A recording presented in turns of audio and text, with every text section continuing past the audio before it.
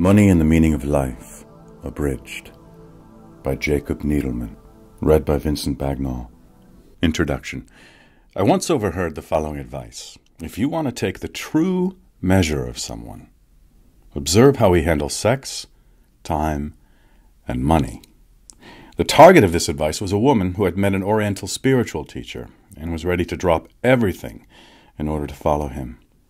As for the speaker, he was himself a teacher of considerable power, but a Westerner accustomed to moving in the rough-and-tumble world of business and government. Over the years that I had known this man, I had been deeply affected by his ability to guide others along the path of self-knowledge. But there was something essential about him that always eluded me, a capacity that set him apart from many other teachers and guides that I have met over the years. The moment he mentioned the word money in the context of spiritual growth, this feeling about him was again evoked in me. I began to grasp that part of his uniqueness was an ability to confront aspects of human life that devour or confuse most people in search of the meaning of living. Sex, time, and money. We know that the first of these is a force we all must struggle with, no matter who we are or what our aim in life may be. The teachings of every spiritual tradition and the writings of all serious thinkers offer insights of one sort or another about the question of sex. As for time, one may find at least theoretical treatments of this mystery in the scriptures, myths, and art of all ages, as well as in the writings of the philosophers. But one looks in vain for sustained guidance about money in the great teachings of the past or the books of the wise. It may even seem strange to mention it in the same breath with the other two issues. Yet the problem of money dogs our steps throughout the whole of our lives, exerting a pressure that, in its way, is as powerful and insistent as any other problem of human existence, and it haunts the spiritual search as well. Usually, our concerns about money reduce themselves to getting or managing it, and there are countless books about that aspect of the money question, but it is almost impossible to find serious and useful thought about the relationship between the quest for money and the quest for meaning. What is the role of money in the search for consciousness, in the pursuit of that transformation of the self spoken of by the great teachers and philosophers of all epochs and cultures? The aim of this book is to open this question and to offer material for the task of answering it for oneself. Why has this question never been squarely addressed before? Surely it is because in no other culture or civilization that we know of has money been such a pervasive and decisive influence. In the world we now live in, money enters into everything human beings do, into every aspect and pocket of life. This is something new. I do not mean to say that our culture is necessarily more materialistic than those that have preceded it. I am saying only that money, that extraordinary device whose origins we shall soon discuss, now plays an unprecedentedly powerful role in our inner and outer lives, and that any serious search for self-knowledge and self-development requires that we study the meaning that money actually has for us. Part 1. The Affluent Society and the Impoverished Soul. Chapter 1. The Richest and Most Powerful Nation on Earth. What really makes our country so wealthy? I can remember the first time the question occurred to me. I was only 12 years old, long before I had even heard of the science of economics. It was just after World War II. In newspapers and magazines and in the schoolroom, I was constantly hearing the United States referred to as the richest and most powerful nation on earth. Sometimes the phrase was the richest and most powerful nation in history. I could well understand that we were the most powerful. Our military might, including the atomic bomb, was immense and invincible. But what did it mean that we were rich?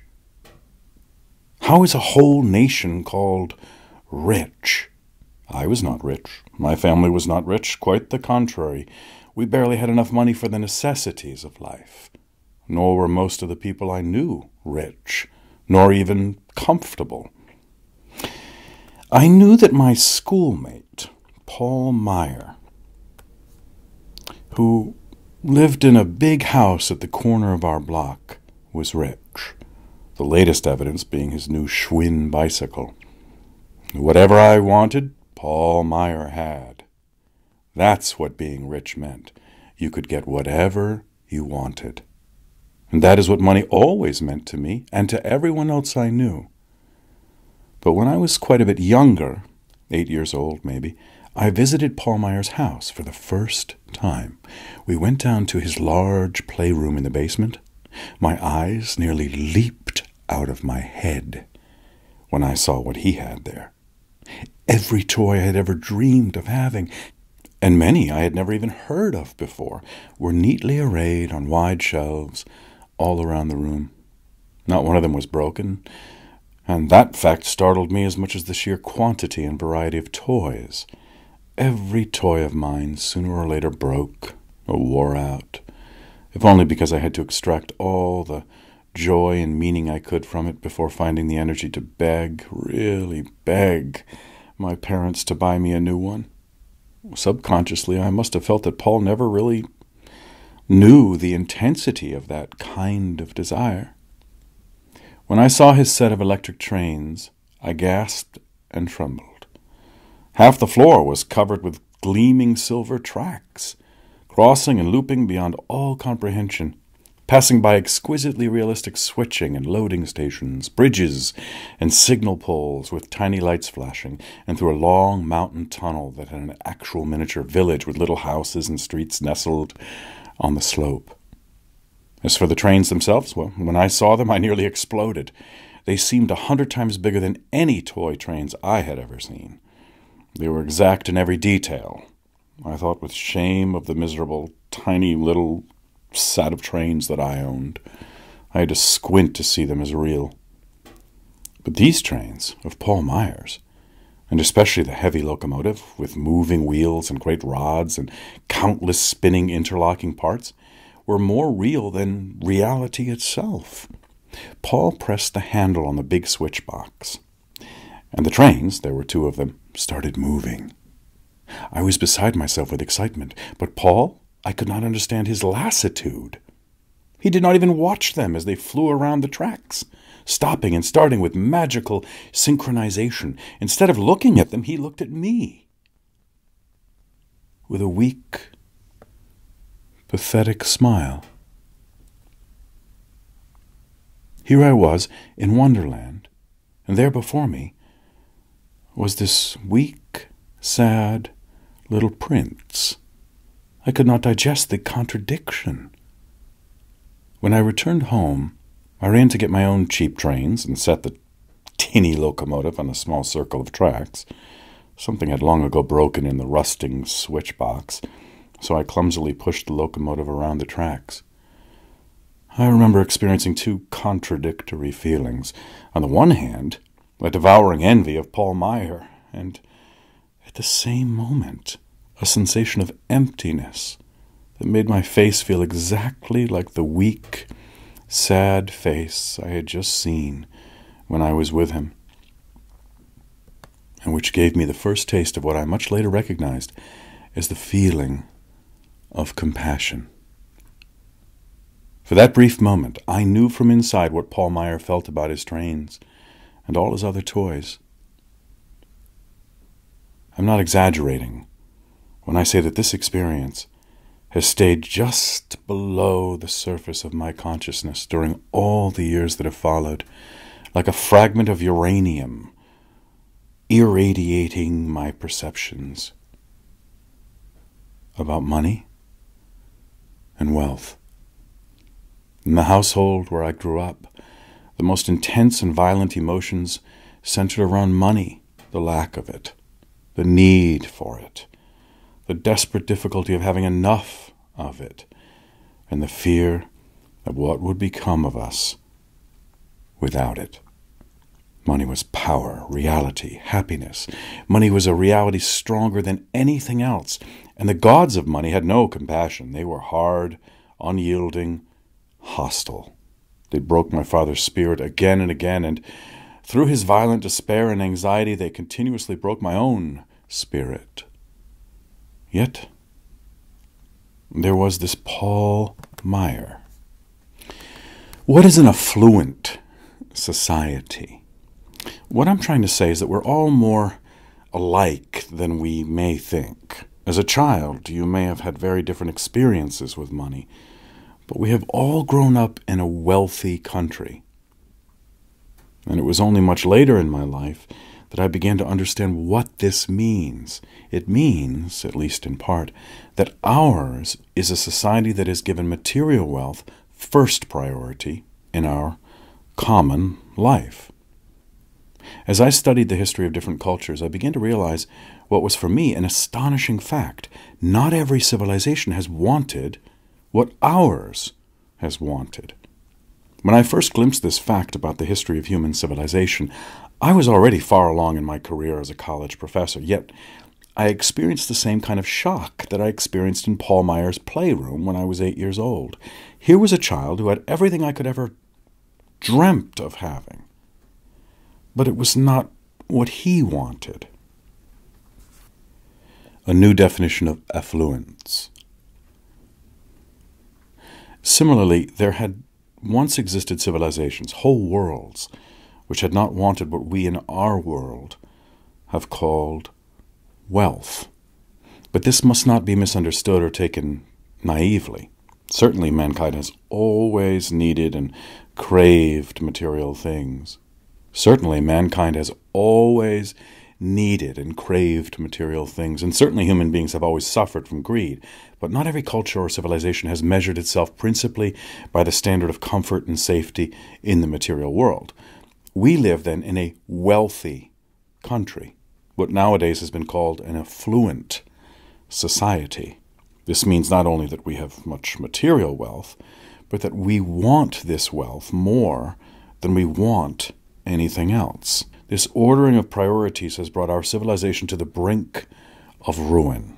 We know we must find a way out, a way back to values and priorities that represent the real, whole nature of man. But all the ways that were once intended to help us find our authentic well-being and our authentic responsibility are themselves deeply stained by the money question.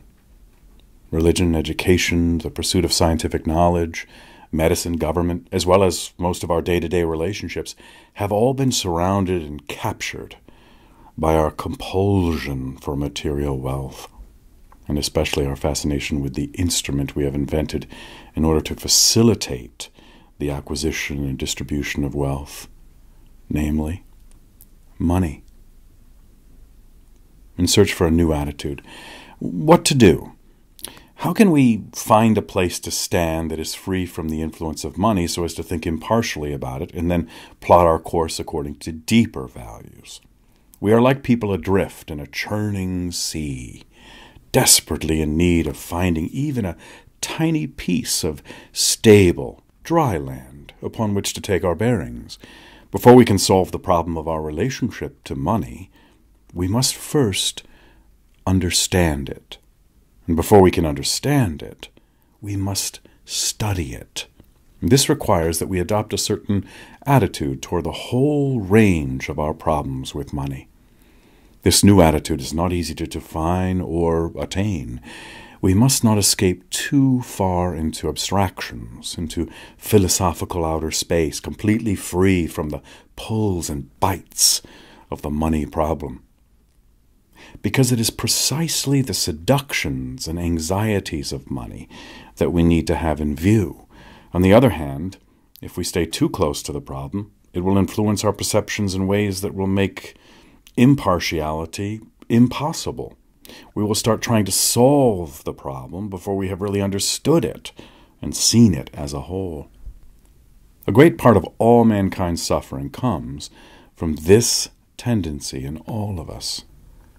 We need to orbit the money problem, much as a spacecraft orbits the Earth at a distance precisely between the gravitational pull of Earth and the freedom of outer space. This freedom, as we now know, is actually the sum total of the influences of distant worlds, suns, stars, galaxies.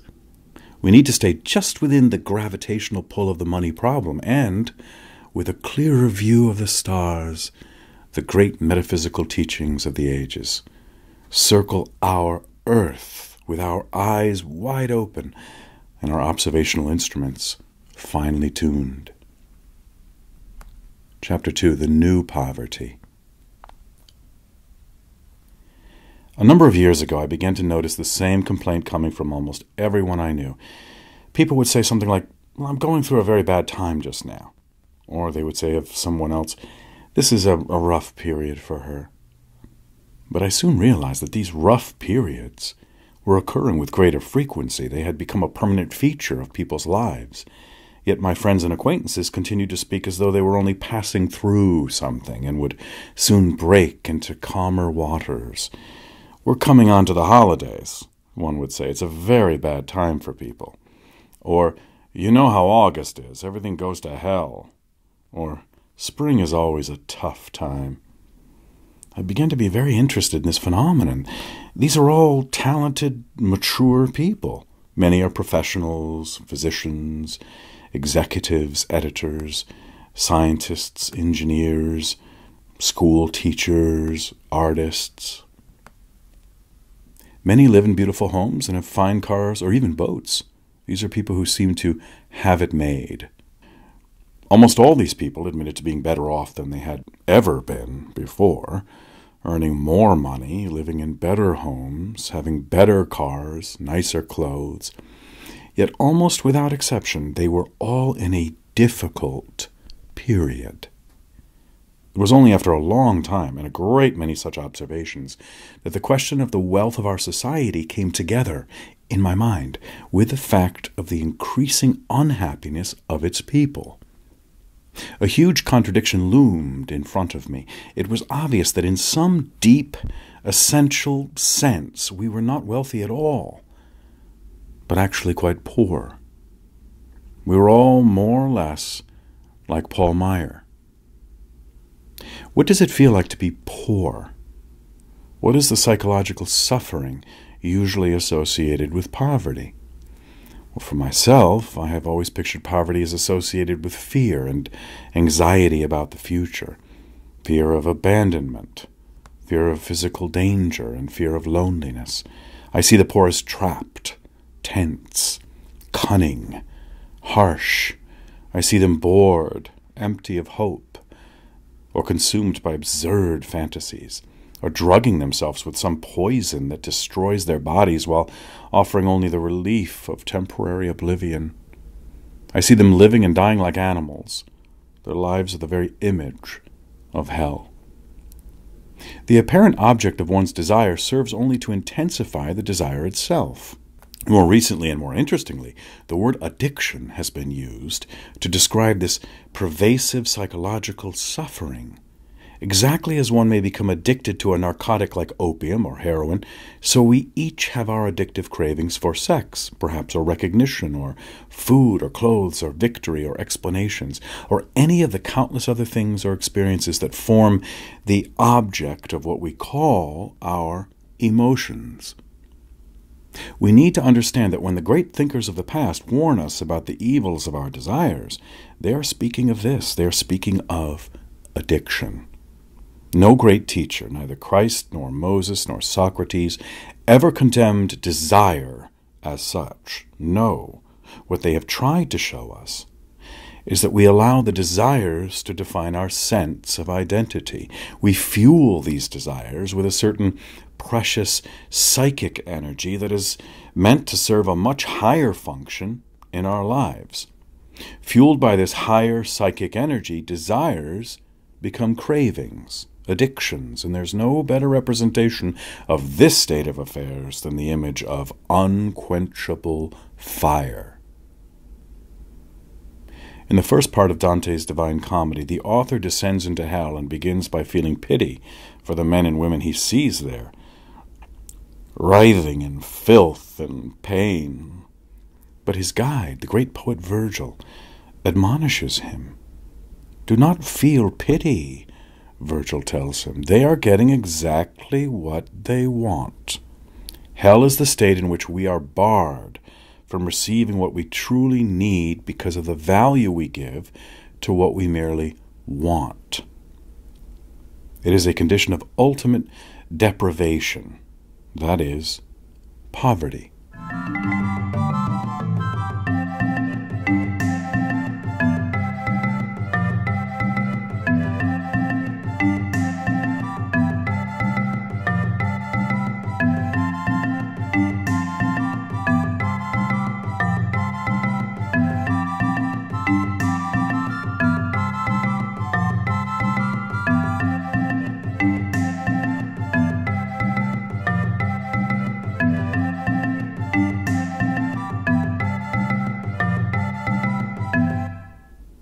In his vastly influential work, The Affluent Society, John Kenneth Galbraith characterizes the present economic structure of American society as based not only on the satisfaction of desire, but on the creation of desire. This aspect of our economic order is one of the chief factors that distinguishes it from the economies of almost all other countries in history. In the following passage from The Affluent Society, Galbraith sums up his analysis of the dynamics of the production of consumer goods in our society. With very minor changes, it could pass for a traditional Buddhist description of hell. One cannot defend production as satisfying wants if that production creates the wants. Were it so that a man on arising each morning was assailed by demons which instilled in him a passion sometimes for silk shirts, sometimes for kitchenware, sometimes for chamber pots, and sometimes for orange squash, there would be every reason to applaud the effort to find the goods, however odd, that quenched this flame. But should it be that his passion was the result of his first having cultivated the demons, and should it also be that his great effort to allay it stirred the demons to even greater and greater effort, there would be question as to how rational was his solution. Unless restrained by conventional attitudes, he might wonder if the solution lay more with goods or fewer demons. So it is that if production creates the want it seeks to satisfy, or if the wants emerge pari passu with the production, then the urgency of the wants can no longer be used to defend the urgency of the production. Production only fills a void that it has itself created. The destruction of time. The Buddhist symbolism of hell has much to teach us about our life in the affluent society. In Buddhism, the world just beneath the human level is occupied by animals. In this symbolism, animals are understood as beings for whom the getting of food so completely dominates their daily lives that they have no free time to pursue any other aim. Moreover, the animal mind, with all its perception and feeling, is almost entirely in the service of this pursuit. The animal does not and cannot contemplate or ponder, or even see anything that does not relate to its desire for food. In addition, the animals cannot live except by preying on each other. Now, who can deny that in this sense we live like animals? Do we not everywhere hear the same cry? I have no time. I'm so busy. I have too much to do. Everywhere people are straining to set aside time for things that are felt to be humanly important, being with loved ones, enjoying nature, studying ideas, or engaging in some creative activity. And more it is becoming a losing battle.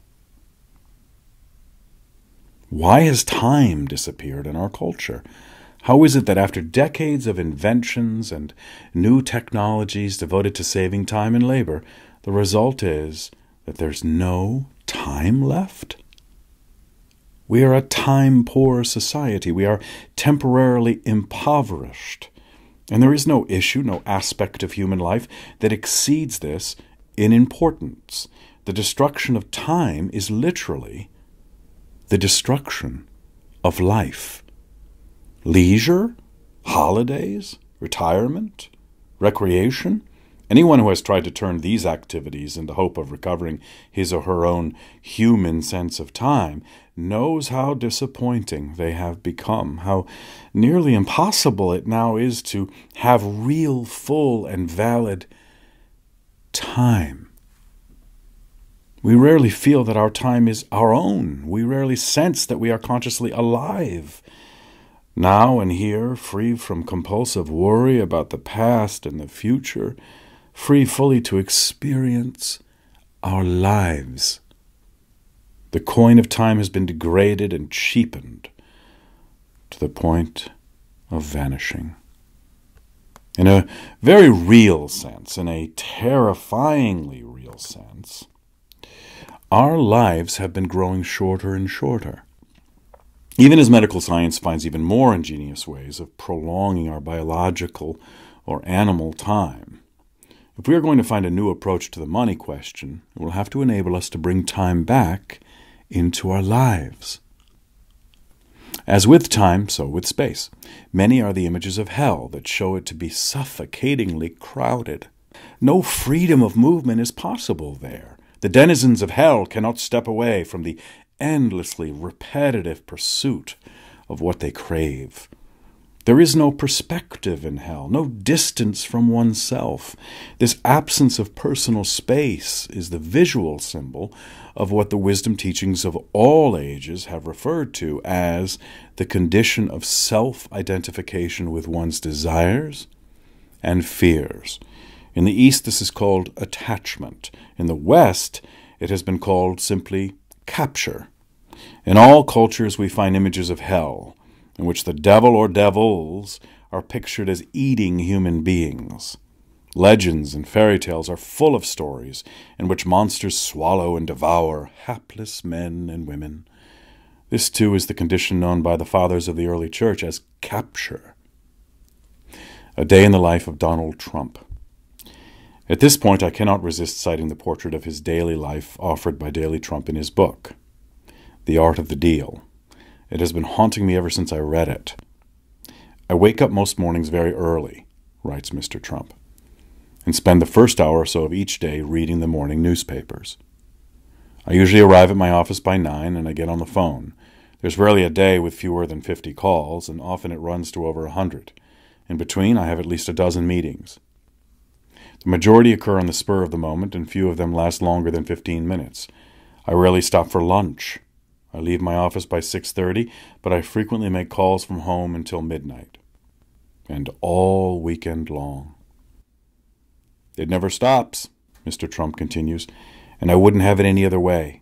He then presents an hour-by-hour picture of his week, which consists entirely of meetings and telephone calls involving some of the most influential businessmen.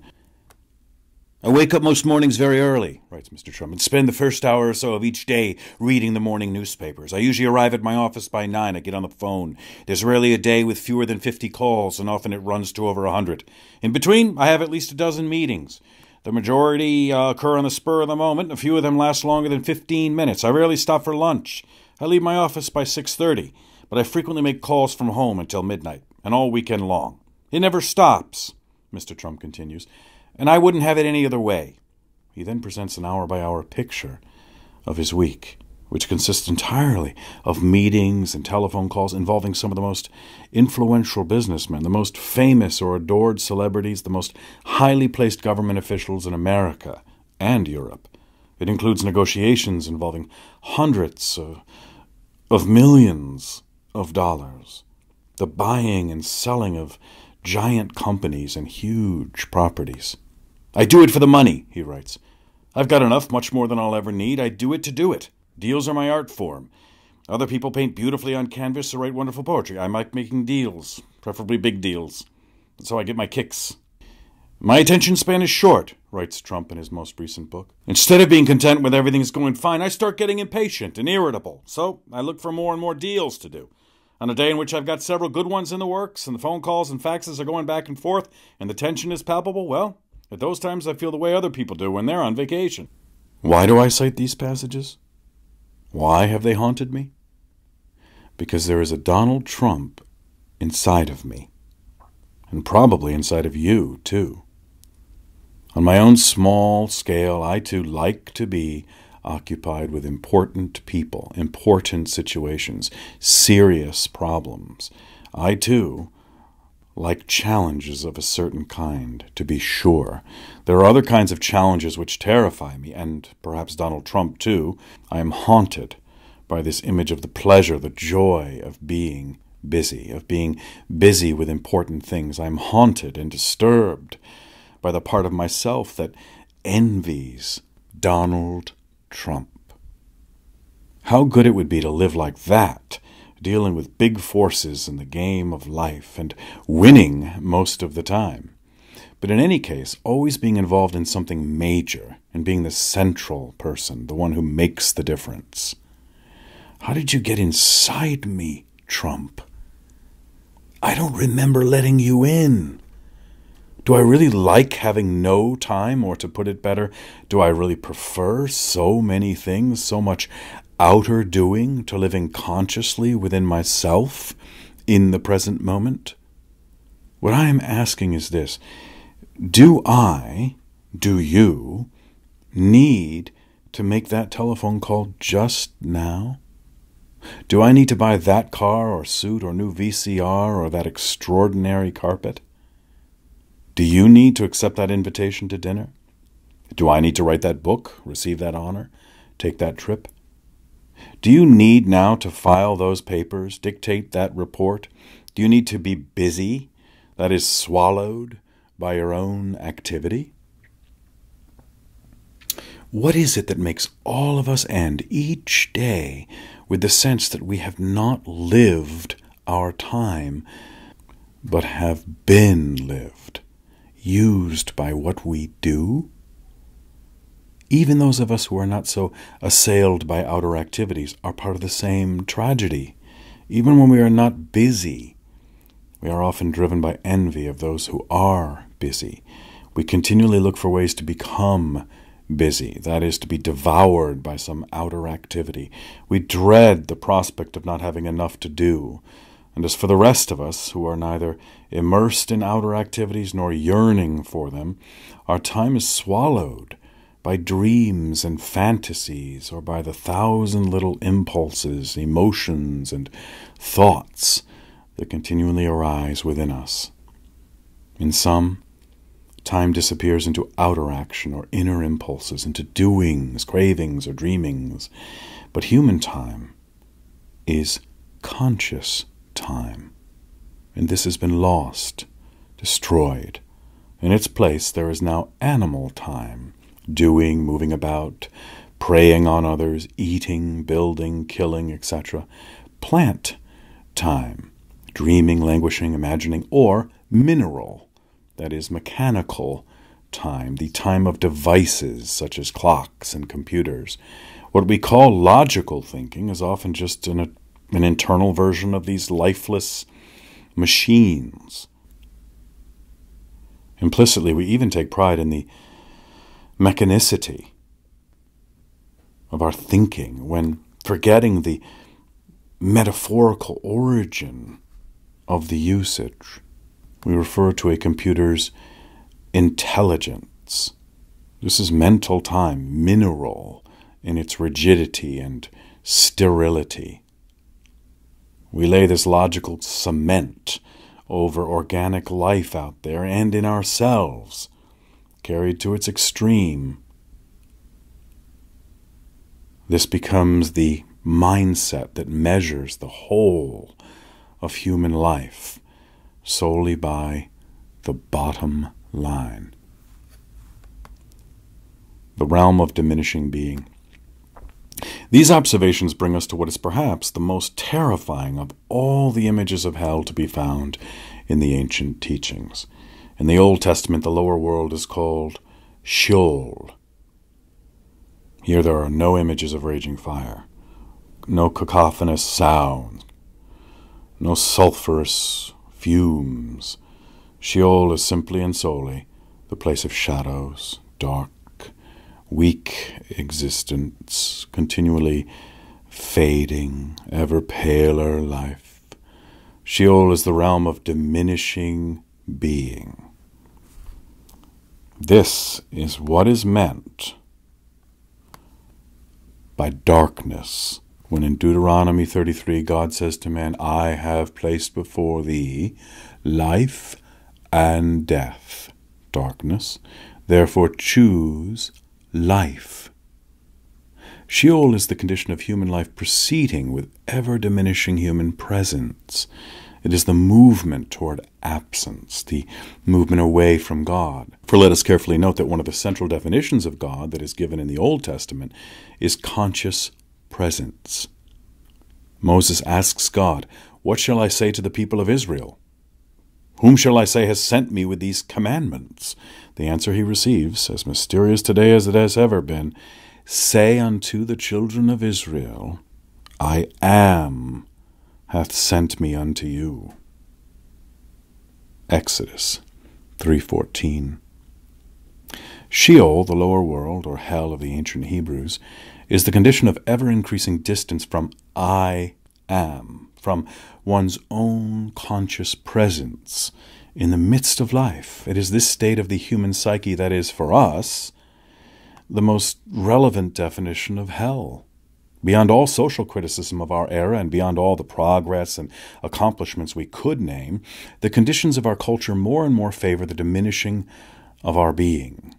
Less and less is it necessary in this affluent society to be consciously present in order to accomplish the tasks that we are obliged to perform. The technologies, the inventions, the accomplishments we prize, all of them, almost without exception, are prized because they allow us to live and function more, and more automatically, without conscious presence, without I am. I take the happy life of Donald Trump as a symbol of this state of affairs. I should, of course, add that I have never met Mr. Trump personally. For all I know, he too wakes up in the middle of the night asking himself what he is doing and why. Possibly he, like us, sometimes sees that he's not the hero of his life, that in fact he's being lived by his life, rather than living it himself. Even though he writes as though he is consciously making great decisions and masterfully dealing with the vicissitudes of life, I do not for a moment take his books seriously in that respect, and perhaps he doesn't either. But as a symbol of one of the key aspects of our modern mythology, Mr. Trump serves very well. The ancient Greeks had a view of hell similar to that of the Hebrews, the land of shadows, ruled by the lord Hades. Homer tells us what the great and cunning explorer, risk-taker, and trouble-seeker Odysseus learned when he was visited by the denizens of this realm, this underground world of the dead, whose heads are filled with darkness as they wander forever among the silent fields of asphodels, who can never, the myth tells us, return to sweet daylight, because they have drunk of the waters of the river Lethe, forgetfulness. They cannot remember the way they were brought to this dark realm, and therefore can never find their way back to the land of the living. Among those who appear to Odysseus is none other than the greatest of the Greeks, the king and warrior Achilles. Most fortunate man that ever was or will be, Odysseus greets him, and he continues, for in the days when you were on earth, we, Argives, honored you, as though you were a god. And now, down here, you are a mighty prince among the dead. For you, Achilles, death has surely lost its sting. My lord, Odysseus, replies Achilles, spare me your presence, spare me your praise of death, put me on earth again, and I would rather be a slave in the house of some poor and landless man than king of all these dead men. When one begins to appreciate the significance of the fact that we are simply not consciously present in our lives, the reason we are unable to find practical spiritual wisdom that can help us understand money is that we no longer can discern the teaching about presence in the doctrines and philosophies that have survived the passing of centuries. Once we reintroduce this notion into our understanding of life, there can appear a sort of aqueduct carrying good, fresh water from the great minds of the past into the infernal wasteland of our contemporary existence. We have all had intimations of the idea of hell as life lived without consciousness of self. I remember when I first heard about the Christians' idea of hell, that popular version of the idea that takes it literally, horned devils and pitchforks. I felt strangely relieved when I started thinking about it. As a small child, my idea of death had come strictly from seeing animals killed and from seeing my grandparents lying embalmed in their coffins. I thought of death as pure disappearance, vanishing. And when I tried to grasp the possibility of my own death, I became terrified beyond measure. I could not understand, I could not picture, I could not in any way accept that I, me, here, could ever not exist. And so, when as a child I heard about the souls of bad people spending eternity in a very hot place being jabbed by pitchforks, I said to myself something like, "That is not very pleasant to contemplate. I certainly do not want to be stuck and burned forever." But, however bad that might be, at least I would go on existing. What a blessed thought! But in my guts, I still feared that the other notion of what happens at death was the true one, and it continued to torment me. It was only long after I became an adult that something new entered into this fear. I began to have moments, in every other respect, moments of balance and deep moral feeling, when I feared that I had already disappeared, vanished, moments when I understood what those earliest perceptions of death really were telling me. Taking money seriously. The point I wish to make in this book is that money needs first to be understood before we allow ourselves any moral stance at all. Surely a huge proportion of human unhappiness in all aspects of our lives comes from trying to know what we ought to do before we see clearly the forces that are at play. Most so-called moral dilemmas simply dissolve when one gathers all the knowledge that is actually available. We waste an immense amount of our precious energy trying to make decisions before we really have to or are able to. Once we see something clearly, the question of morality more or less takes care of itself. Authentic morality is the child of understanding. It may seem paradoxical, but what I'm saying is that our lives have become a hell not because money is too important to us, but because in a certain sense it is not important enough. Money is energy. One of the commonest views of money today is that it is a form of energy. Certainly money is the main moving force of human life at the present stage of civilization. Our relationships to nature, to health and illness, to education, to art, to social justice are all increasingly permeated by the money factor. It is not a question of regretting this fact. It is solely a question of understanding it. We live in the same world metaphysically, cosmically speaking, as did Pythagoras, Gautama, Buddha, St. Augustine, or Moses. The same forces are at play on this plane of being called Earth, human life on Earth.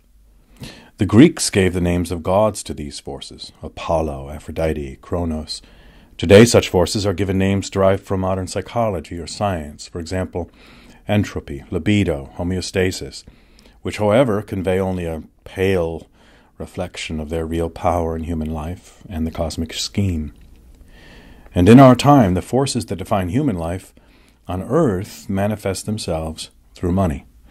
In other times and in other cultures, Money has not played this role, but there has always been the same play of forces. What has changed is the medium through which these forces have flowed. In some cultures, the currency, that is to say the medium through which the main energies of human life has passed, has been land or livestock or human slaves or a natural substance such as water or salt or iron or weapons or even ideas in symbolic forms such as beauty or honor. Walk into any museum, study any good book of history, look at any ancient document, and you will see that mankind has always put its main energy into one or another kind of thing, substance or form. We do not create the art of the Renaissance or medieval Europe. We do not worship the state as did ancient Rome. We do not build as did the Egyptians.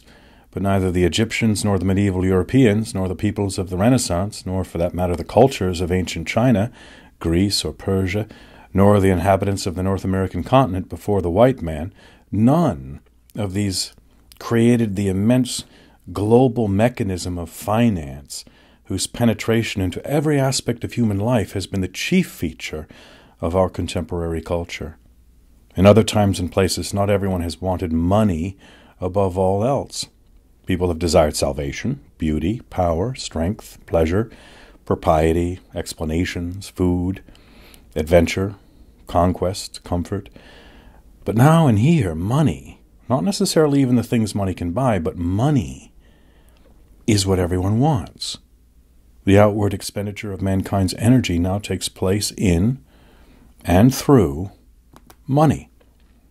For anyone who wishes to understand the meaning of his own individual life on earth, it is imperative that one understand this movement of energy. Therefore, if one wishes to understand life, one must understand money in this present phase of history and civilization. This outward movement of energy by itself has never been enough to bring ultimate meaning to human existence. Throughout all times and places, mankind has had to work to survive, to give out the energy necessary to fulfill the demands of biological and social existence on earth. But at the same time, he has been drawn to seek contact with something quite different.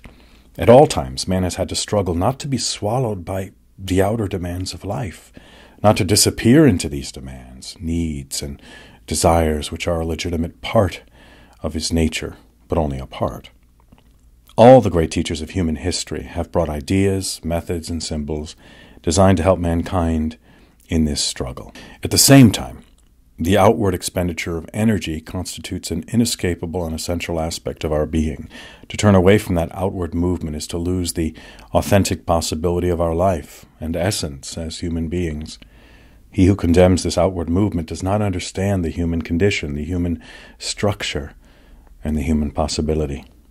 And so the perennial question of humanity, the only question worth devoting one's life to, is how are we, how am I, to live fully in the world of birth and death, the world of organic life on earth, the world of society, responsibility, making and doing, while at the same time fulfilling the immensely higher and greater possibility that is offered to us as human beings. The thesis of the book is that the chief representative of life on earth, the world of birth and death, the world we are born to but not necessarily destined to die in, that chief representation is now money. Our task then is to search for contact with something far greater than we can imagine while participating rightly and truly in the forces of life on earth.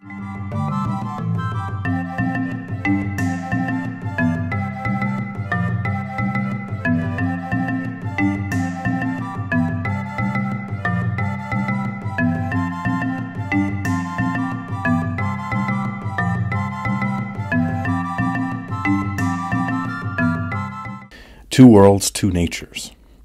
The very essence of the idea of man that we find at the core of all the great teachings of all times and places is that we human beings are two-natured.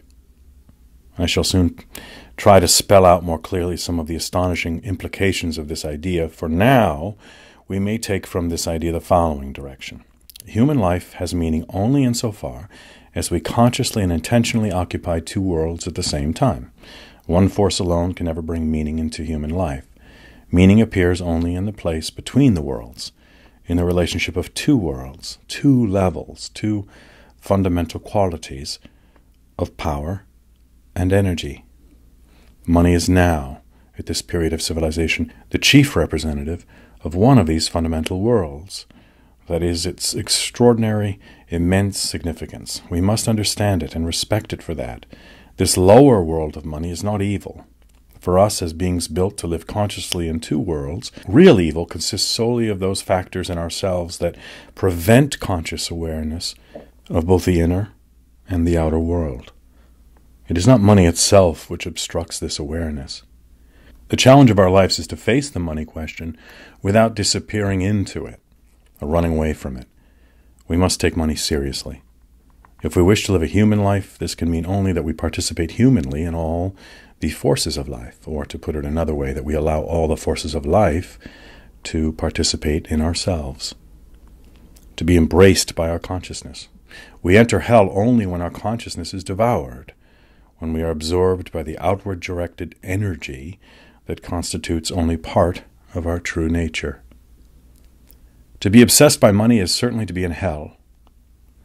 But there is another kind of hell, which we must also now acknowledge. We live in that hell when we refuse to participate in the realities of life. When dreams and fantasies, spiritual or otherwise, take the place of a real inner search. Let us now look at this other apartment in hell. Idealism and the reality of money.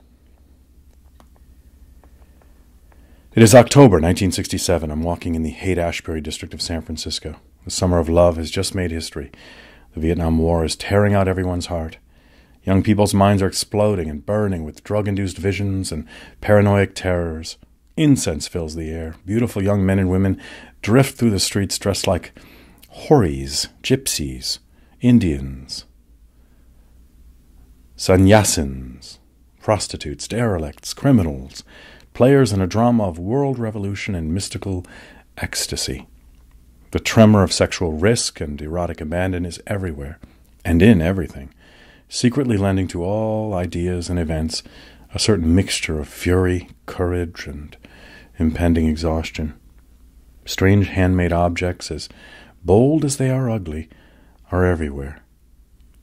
Oriental images, lush, brilliant posters, crystals and excrement, and everywhere the aroma of marijuana. Brilliant neurochemical eyes gaze at who knows what. Soft glances, young bodies without spines, dogs without leashes crowd the sidewalk. For some months now, I've been researching and writing about the Eastern religions now attracting so many of these young people. Was there a real spiritual revolution taking place in America? Were these teachers, masters, and gurus from Asia really bringing something authentic to our culture? And were these young men and women really searching for higher values? Or was the whole new religions phenomenon only the high notes of a long, desperate scream? Were these followers of the new religions the antenna of an America seeking to regain its soul, or only the raw, oozing skin of an unhealed wound called Vietnam? As a professor of philosophy and comparative religion, I had listened with great interest to people half my age speaking of spiritual experiences that I had only read about in the writings of the great saints and sages of India, Tibet, China, and Japan. My own personal acquaintance with the immense difficulties of the inner search made me very skeptical about the authenticity of the psychological descriptions I was hearing. Yet there was no doubting the sincerity of the need these young people felt for meaning and vision in their lives. There was no doubting that they had seen through the lies and hypocrisies of our society. They saw the materialism of America with the blazing clarity of fear of dying in an ugly, selfish war against a tiny nation far, far away. Like an erupting volcano, their vision brought to America the light of a fire joined with a terrible heat and great dark clouds of vaporizing subterranean matter. I enter one of the shops on Haight Street, breathing in the sickly sweet fumes of frangipani incense and marijuana. In the corner of the store, near the cash register, a pale, beautiful girl is playing gentle chords on a small harp. her face wrapped in happiness, her long blonde hair flowing down to the floor. Behind the glass display counters is a profusion of oriental jewelry, knickknacks, decorated boxes, scarves, copper urns, brass bowls, carved ivory and jade. The walls are covered with a wild mélange, photographs and portraits of spiritual teachers, paintings of religious symbols, silk scarves, statues, masks from Africa, Indonesia, and Nepal. Now, at first glance, it seems to me that the merchandise is in the display cases and the store owner's religious values are on the wall. Even so, I'm startled to see these faces decorating the walls of a business. There is the 19th century Hindu saint, Ramakrishna.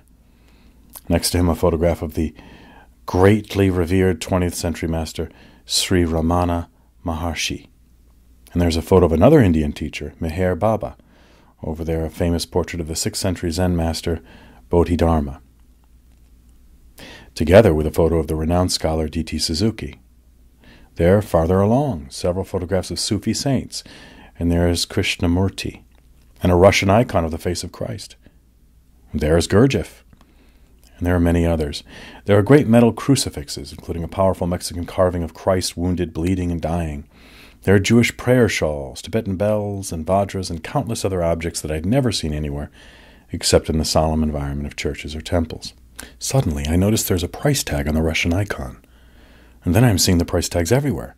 Why had I not noticed them before? They are now also obvious. I muscle through the crowd to get a better look, and I am beginning to wonder why I'm so shocked. The icon is going for $595. The photo of Ramana Maharshi is $22.50. The prayer shawl is $35, and it is a beauty, fine, delicately knotted fringes, rich, deep, pure white silk. I want it badly. The following little drama then unreels. Taking out my checkbook, I asked the clerk, another pale girl smiling with the same blurred ecstasy as the harpist, to let me see the prayer shawl. "Oh," she says in the gentlest, tiniest voice, "we only take cash." Now, for some reason, the word cash, coming from this flower child, hits me in the gut as though it were an obscenity. I can feel my jaw thrusting forward, and I say loudly and stupidly, "What do you mean you don't take checks?" "It's the store policy," she says, a little frightened, but not frightened enough for my liking. She puts the prayer shawl down on the counter. I shove it aside without even looking at it, and then I hear myself saying in an even louder voice, "Do you know who I am? I'm Jacob Needleman. I'm a professor at San Francisco State University." As I'm spitting out this absurdity, my eyes fall upon the photograph that happens to be on the wall just behind her. Having just heard my mouth expressing the most pompously egotistical sounds I had ever consciously heard it utter, I now find myself being observed by none other than Gautama Buddha himself, whose teaching about the illusions of ego I had just that morning so carefully explained to my students at the university. The comedy continues. "Let me speak to the owner," I demand. The salesgirl disappears and returns accompanied by a man in his late 20s, with unkempt hair, soft, watery eyes, a sickeningly loving smile, and a small photograph of a Hindu, presumably his guru, hanging around his neck. I repeat my demands, adding something to the effect, "Thank God." I don't remember my exact words. Not only am I a professor, but a professor of philosophy and religion, and give courses in the very people whose photographs are on the wall, as though that in itself entitled me to pay by check.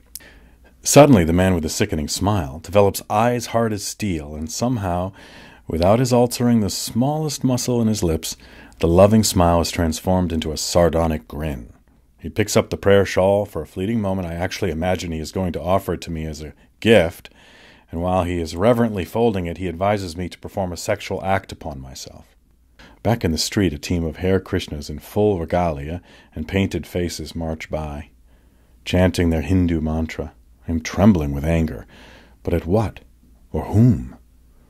And as one of the Hare Krishnas asks me to buy some incense or something, I suddenly burst into a laughter. But again, at what? Or at whom?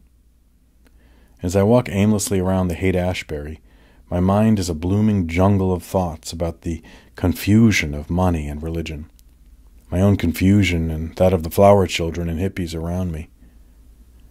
The encounter at the shop allowed an impression to come into me concerning the hard reality of money, the kind of impression I used to have as a child when my own dreams and hopes were sometimes dashed by the realities of money or by the money fears of my father. As I walked in the streets now, I tried to understand what I had experienced in the shop, or at least to name it properly. In that shop, I had seen the force of money in one of its most important manifestations. The shopkeeper had to be a businessman. He had to calculate rationally. He had to deal with the material facts of his business. He had no doubt had too much of. Yet he was also a spiritual seeker. Maybe he was a disciple of some sincere Hindu teacher. Maybe he had in his heart dreams of freedom from the ego, God realization, or maybe he blasted his head with dope every day. Who knew? But no matter how much spiritual love he sought or felt, he still had to deal with business facts. The spiritual seeker was a lousy businessman, but he was a businessman. His money personality operated with no conscious relationship to his spiritual personality. His spiritual ideals prevented him from facing the needs of his business with anything like a human intelligence or care. These ideals had no room in them for the realities of everyday living that operate in the sphere of money. And so these spiritual ideals would probably forever remain only ideals, never entering into the details of his life. Lost in his extravagant religious ideals, he could not allow himself to face the kind of dealing with people that is necessary in order to be a good businessman. And therefore only the most primitive self-serving reactions could appear in him in a situation that demanded the ordinary control of these reactions that any sensible businessman can and must exercise. He did not take money seriously enough. He did not give enough ordinary human attention to playing his role as a shopkeeper. But what about me? Hard as it was to do, I had to accept that I was just as confused about money as the shopkeeper. Replaying the whole farce in my mind, I swung between tears and laughter as I remembered the antics of my preposterous ego in that situation. I saw that somewhere in my mind I, too, cherished the assumption that spiritual things should never be touched by money considerations. I, too, was afflicted with a hypocritical fantasy that dealings with God exempted one from dealing realistically with a world of money. I did not feel the meaning of money. Oh, yes, I wanted money and craved money just as much as anyone else, and I feared money problems as much as anyone else. But I cannot say I felt the importance or significance of money in the conduct of life. So while I could speak and write about spiritual, philosophical, and metaphysical ideas, not 1 ounce of my intelligence or sensitivity ever reached its way to perceiving and understanding money. I did not understand at that time that money was one of the chief ways in which man's life manifests itself in our world. What a pathetic purity it is that prevents the better part of one's mind from attending to life with people and their needs, wants, and cares. What stood between these two parts of myself and screened one off from the other, so much so that in the face of the money problem, in this case a small purchase in a shop, only the lowliest manifestation of the ego animal could show itself? I and that shopkeeper. Were we not two ego animals growling at each other? And these two ego animals, didn't they each have great spiritual ideals in their minds somewhere far off, screened, buffered from the parts of ourselves that dealt with our fellow man? To take money seriously, this means to tear down that screen. This does not mean that one confuses spiritual strivings with material needs. On the contrary, it is necessary to see the real and true difference between these two human pursuits. But it does mean that one gives to one's material needs the energy and intelligence that is required for satisfying them, while allowing space in oneself for the appearance and action of the striving for transcendent meaning. Render unto Caesar that which is Caesar's, and unto God that which is God's. In my opinion, the entire problem of life in contemporary culture can be defined as the challenge to understand that saying of Jesus. It is not so simple. In fact, it is immensely difficult. It requires that we begin to understand what in ourselves belongs to the transcendent realm and what to the material realm, and then to give to each what is due to each, no more and no less. This is what it means to be human. Meaning can come from no other source than this. The encounter between a philosopher and a spiritual shopkeeper, absurd and farcical as it is, illustrates many of the confusions that operate on very broad and significant levels in all our lives. In such personal and apparently trivial events, the likes of which are experienced daily by all of us, we may see what really lies behind our attitudes toward money.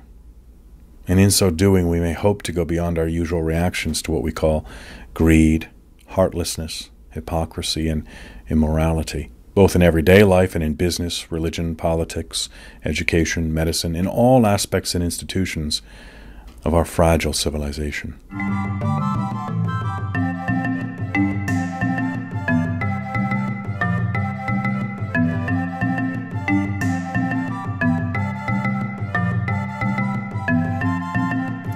God and Caesar.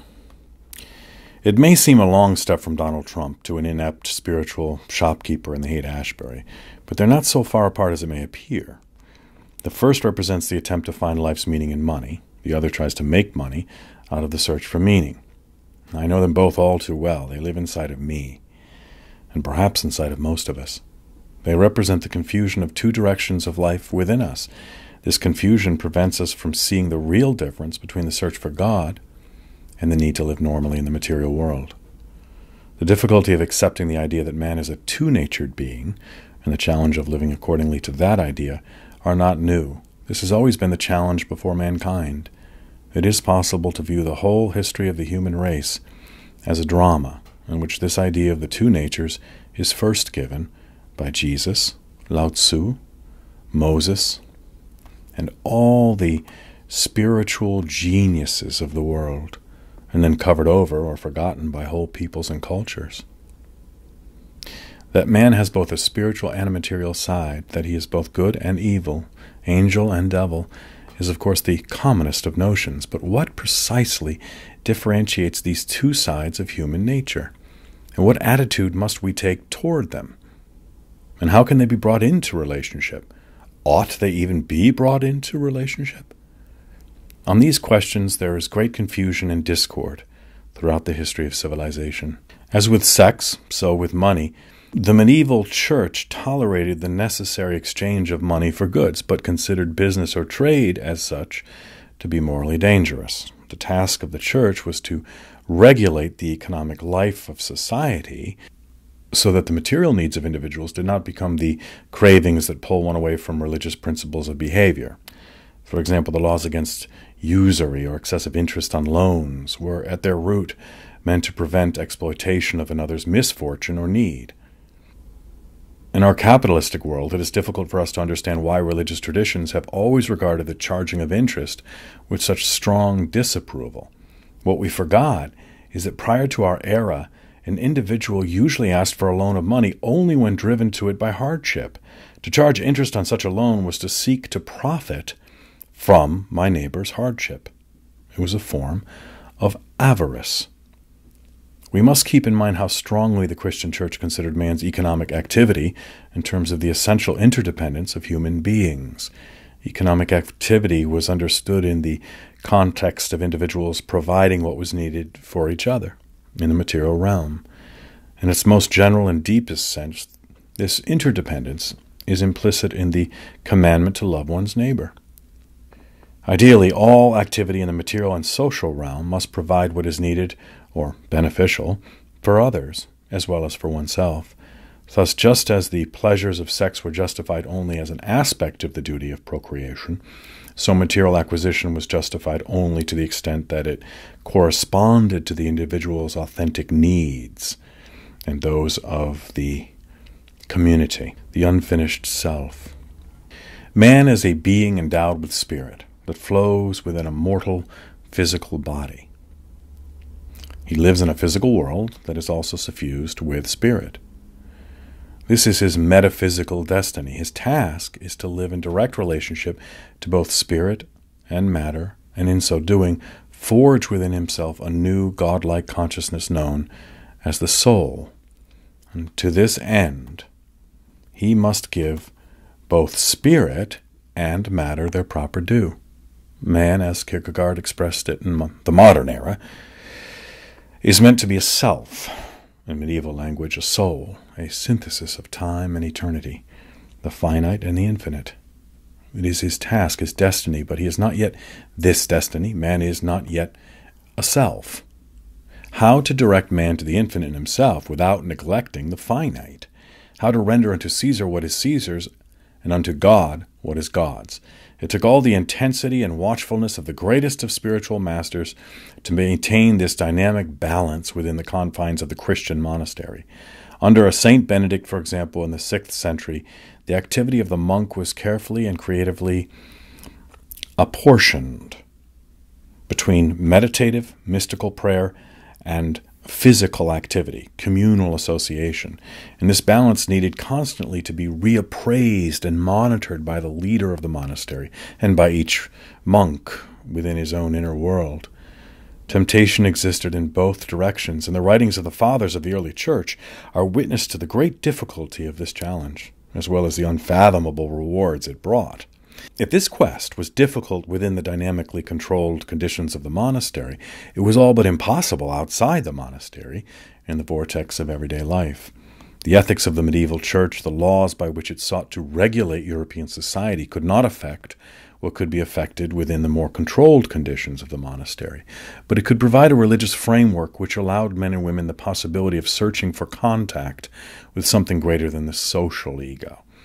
Much of what we now label as mere dogma, such as the doctrine that man was created in the image of God and fell into sin, in fact served to regulate both the outer and the inner life of men and women, so that these two realities, these two aspects of human nature, did not depart irretrievably far from each other, so that the real difference between these two natures of man could, at least in theory, be appreciated. The outer life of man, his lower nature, his animal, his physical and social needs as a mortal being, were understood to be real, but secondary.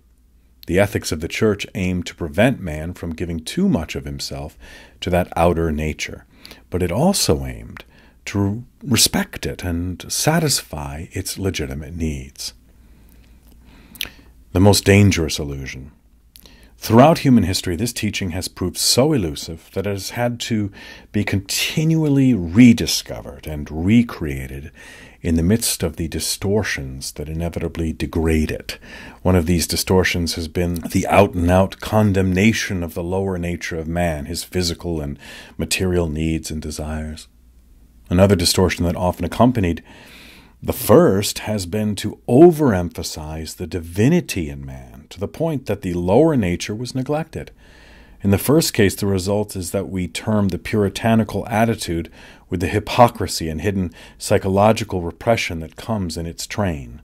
The second results in the establishment of monastic conditions that are actually an escape from life, from the human condition. In this case, the monastery becomes only a shelter from the very truths about oneself that one needs to face. The great founders of the monastic system never organized monastic life in this way. On the contrary, the monastery was to be a place where the individual could experience a more intense encounter with the two natures, an encounter that could lead to the reception within oneself of the transcendentally reconciling force called the Holy Spirit, or the grace, the gift of God. In this context, the material and economic needs of man were not considered evil. They were considered secondary. The tragic misunderstanding arises when that which is secondary gets taken as evil. It is a huge error. To give the lower nature its proper place in human life requires a fine and dynamic attention.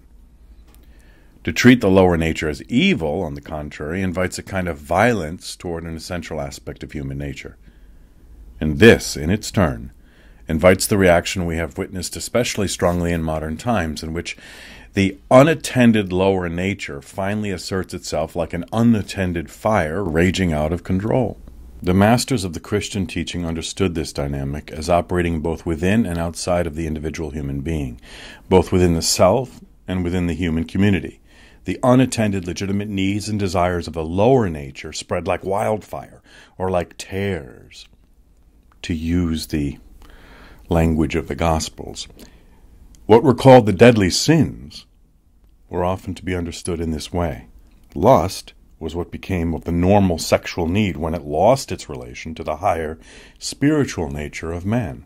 Avarice was what became of the normal material needs of man when they lost their relation to the spiritual nature of man. And this, in fine, is why trade and commerce, and especially dealing in money, were so suspect. The economic life of man had to be conducted in such a way that the individual could see it as secondary to the aim of opening to the higher, to God. Secondary, not evil. An individual needed to live the life of the family and the body for his own well-being, while at the same time recognizing the dependence on the whole community and his obligation to serve the whole community as a step toward brotherly love. Under no circumstances was society to encourage man to feel self-sufficient, autonomous. This was the most dangerous of illusions, which would prevent his understanding his true nature as a divided, potentially exalted being whose true happiness depended on his receiving the spiritual force from above that could bind his two natures together and make of him a servant of God on this earth, in this creation. The amassing of material goods could not help but foster the illusion of self-sufficiency, and with it, the disease of self-blindness, the illusion of self-power, that hard, rigid, hellish nightmare that the fathers of the Christian tradition called pride. Pride is the self-imagining it does not need to breathe the air of God. Pride is the illusion of false unity and power that prevents man from attaining authentic unity and power. The material world, like the lower nature, is not evil, but taken apart from its relation to the spiritual, it draws men away from their true possible glory and duty. Evil is the lack of relationship between higher and lower, between ontological, metaphysical levels in man and in society. This is the real meaning of the sin of avarice, and indeed of all the deadly sins. All the sins are so many aspects of pride or egoism, understood as submersion in the illusion of self-power, from instrument to idol. All the more was money itself a danger. As an instrument for broadening the passage of material help between human beings, and therefore the range of human love, it was an inspired invention. But as the modern world had discovered about all ingenious inventions, it was a sword with two edges. All by itself as a thing, a substance, it was useless. It was meant only for helping people directly to live in the material world, while at the same time recognizing their dependence, first upon God and then upon each other. This is no doubt why, when coinage was first invented, it was administered by the priestly class. As this is no doubt why, in many cases, the earliest coins bore a religious symbol on one side and a secular symbol on other, God and Caesar. Coins, money as thing, were intended as a tool, an instrument to facilitate necessary human interactions in the material world, while helping man to remember his dependence on God and God's moral laws. The ethical laws governing money exchange connected this activity vertically to the divine commandments, and the nature of money payment in itself was testimony to the horizontal material dependence of human beings upon each other.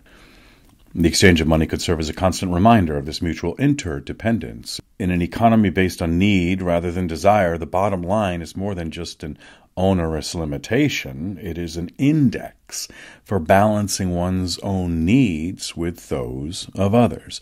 When the desire for financial independence grows excessive, it may breed illusions of self-sufficiency and thereby fuel the error of egotistic pride. The spiritual meaning of independence was never intended to deny the individual's intrinsic obligation to the needs of his neighbor, nor the fact of his dependence upon his neighbor's work. Spiritually, independence means complete dependence upon God's truth and energy, acting from within the depths of one's own true self, and also freedom from slavery to humanly devised institutions and opinions. William Blake's mind-forged manacles. To deal in money in and of itself, with no immediate reference to goods and services, was to run a grave psycho-spiritual risk. Socially, such an activity cut the flow of human exchange by divorcing money transactions from the world of fundamental human needs. Psychologically, it tended to foster the illusion that security exists in what can be devised by the mind alone, the illusion that the physical world and the mind that deals with the physical world are the most essential aspect of human nature. The Christian teaching, like that of all the great traditions, pointed man to a reality behind the world of sensory experience as regards both his view of himself and his view of the cosmos. To deal in money, money as a thing, a substance, was to run the risk of believing in the ultimacy of money's power, thereby losing sight of the idea of the higher reality in the universe and the need to cultivate an openness toward it in oneself. Money cannot do what the true causal reality of nature can do. The true causal reality, the more fundamental causes of what exists and happens in the world and in oneself, medieval man calls this God. Do not take for God that which is not really God.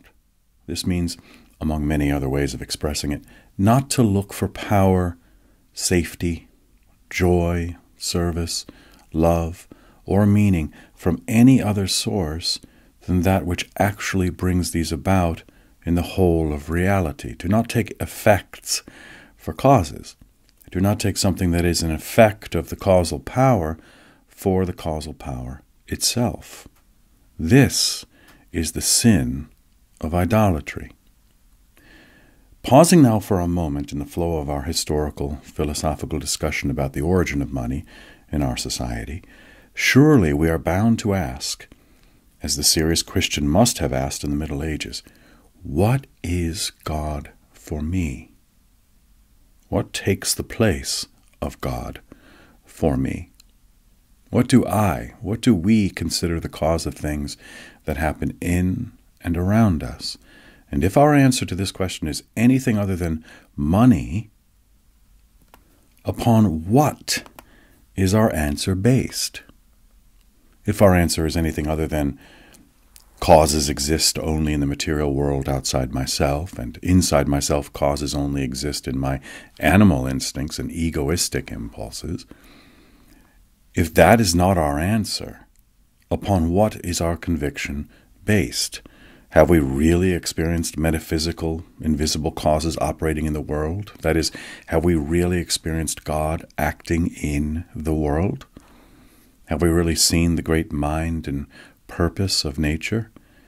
In oneself or in any human being or in any human event, have we really experienced causes, motivations, other than in the realm of the desire for sex, food, vanity, fear? That is, have we really seen the higher nature of man, either in ourselves or in others?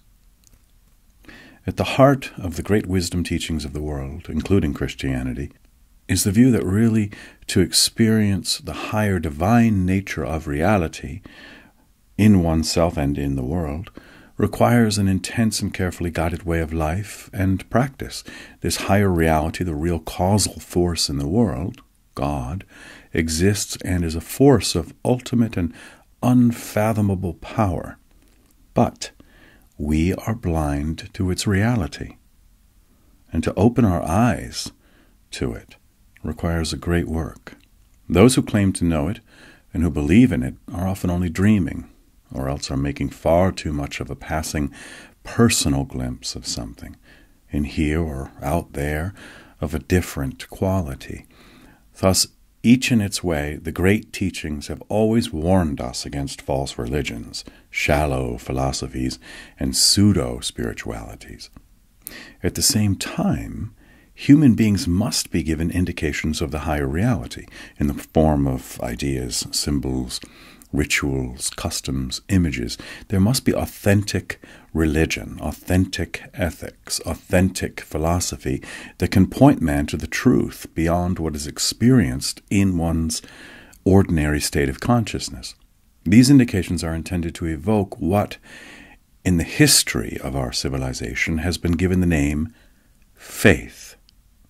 Authentic faith is indispensable, and the support for the arising and maintaining of faith must be very strong, because the fact of the matter is that an honest man or woman, looking at his life and the life around him, is in his or her natural condition of mind bound to conclude that only material causes exist, that there is no higher reality. That is how the world and how the self appears to natural man living in the lower nature alone, the man of the senses. This, in brief, is why there was such a thing as dogma, in the positive sense of the word, namely, a teaching, a worldview, a system of ethical rules and principles, customs, symbols, and images that could call men and women to that which they would never be able to experience in their everyday state of consciousness. It is a narrow prejudice of our own era that so many view dogma with complete disdain. At the heart of the Christian tradition, the teachers and priests were not all rigid, naive, power-hungry fools, as has sometimes been believed by modern people. At the same time, things did go wrong. Something happened in the wide administration of the church that turned the whole effort of transmitting higher values in the direction of failure and disaster. It's important to bear in mind this deep context in which the making of money, especially loaning at interest, was viewed with such distrust. The making of money, the accumulation of material goods, draws man to trust too much in the lower nature for his well-being. It draws us to give it first place. At the same time, the lower nature has a place, and a very strong place. The need for material well-being arises out of the transitory but real lower nature of man. And in so, the challenge of human life is that of rendering unto Caesar that which is Caesar's, no more and no less, and unto God that which is of God, no more and no less. The challenge is to live a two-natured life according to the unique ontological structure of the human creature, the flight from human nature. The monasteries decayed, the Christian life decayed, and human life in all societies decays, whenever these two aspects of our being drift too far apart. This drifting apart takes many forms, and in the history of Christianity, it began on a world scale. It is always happening in the individual and always having to be struggled against, with the flight from the decadence of Roman society in the first centuries after Christ. In these first centuries, many ardent individuals fled to the deserts of Egypt to escape from the horrors of Roman materialism and sensual excess. Many of these ardent early Christians sought to experience God under conditions of isolation, not only from a decadent civilization, but from all other human beings. They tried to develop themselves in isolation as hermits, but the most intelligent and serious among them soon saw that it was impossible for men and women to perfect themselves in this way. The social aspect of the self was needed. Isolated interiority could not develop normally without a relationship to the part of the self that is meant to exchange with other human beings. A sort of inner violence and spiritual egoism was developing as an overwhelming obstacle to true individual self-perfecting. Spiritual communities were established, the beginning of what became the Christian monasteries. The wise leaders of these early monasteries, such as Saint Benedict in the 6th century, established forms of organization which dynamically changed over the centuries, in which the necessary confrontation between the two natures of man could take place. Association with others was necessary. Physical work was necessary up to a point. and carefully monitored by the practical wisdom of the abbot or guide. By the late Middle Ages, the drifting apart of the two aspects of human nature was again taking place on a very broad scale in the monasteries. Again, the monastery tended to become an escape from everyday life, that is, an escape from the lower human nature, cut off from the authentic awareness of the animal and social impulses in himself. The religious aspirant fears these aspects, fears the outer world. The lower nature itself begins to be regarded as evil. The body begins to be regarded as evil. Normal human interactions begins to be regarded as evil. But these aspects do not die or recede. Their energy cannot be destroyed, but instead, without a presiding intelligence which they can voluntarily obey, their energy operates in disguise and wildly.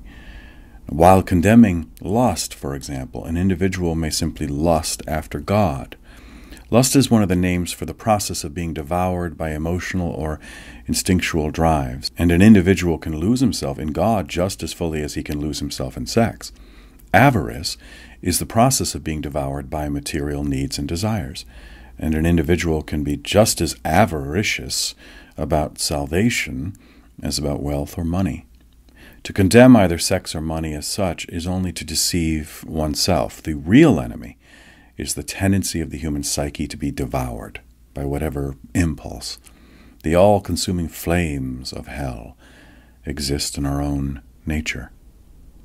The well-documented degeneration of the monasteries in the late Middle Ages and the equally well-documented corruptions in the medieval church can be understood against this background of ideas about human nature.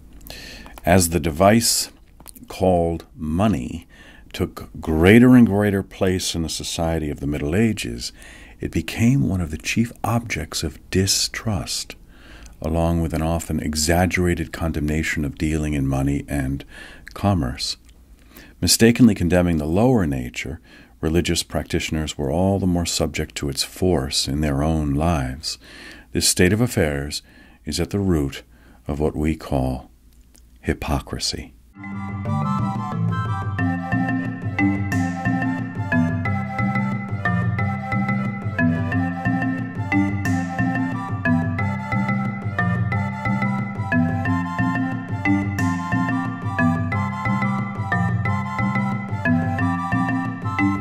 The coin of greatest value. Money and the meaning of life. Those are not the eyes of a certified public accountant. That soft, forgiving blue is meant to reflect the summer sky or a clear mountain pool, not endless columns of numbers on tax forms. How and why did this gentle woman sitting in the front row ever become a CPA? The class is called Money and the Meaning of Life, a one-day workshop that I am offering through the University of California Extension program. About 80 people have come, and from a surprising spectrum of backgrounds: lawyers, financial planners, owners of small businesses, as well as a number of students of philosophy and religion. But none draws my attention more than this blue-eyed woman with the face of a poet. From the moment she identified herself as an accountant, I found myself addressing most of my remarks to her. How old is she? 35? 50? Impossible to say. Crow's feet surround her eyes and mouth. Her dress is neat, simple, and youthful. She moves like a young girl, but her hands are rough and wrinkled. When she smiles, she's like a child. Instinctively, I feel she holds some kind of key to the question I need to explore in this workshop. I began by surveying the historical background of the money problem in modern times, and after sketching the medieval background, I outlined the brilliant theory of the early 20th century sociologist Max Weber about the origins of capitalism. Although Weber's theories had formed an essential part of my education when I was in college, and were still an important part of the contemporary academic milieu, I suspected that these people had no knowledge of Weber, apart from a few of his phrases like Protestant work ethic and charisma, that have become household words. They were probably unaware that Weber, in his field and in his influence on modern thought, was more or less on a par with Freud and Einstein. Capitalism and religion. It was Protestantism, said Weber, that was the chief cause of capitalism. Astonishing. Freud shocked the world by arguing that a thwarted sexual drive was at the root of culture. Einstein shocked the world by showing that there were no absolute physical realities in the universe. But no less startling and no less revolutionary was Weber's thesis that it was a form of Christianity itself that had bred the worldly materialism of the modern era. According to Weber, the corruption of monasticism and other corresponding developments within the Catholic Church broke down the otherworldly ideals of the Church in the minds of many serious thinkers. The way was open to seek salvation in the very midst of worldly life. Through the teachings of John Calvin, and in the whole vast context of the Protestant Reformation that was moving through Europe, the goal of salvation was now intimately related to action in the world, not in a monastery.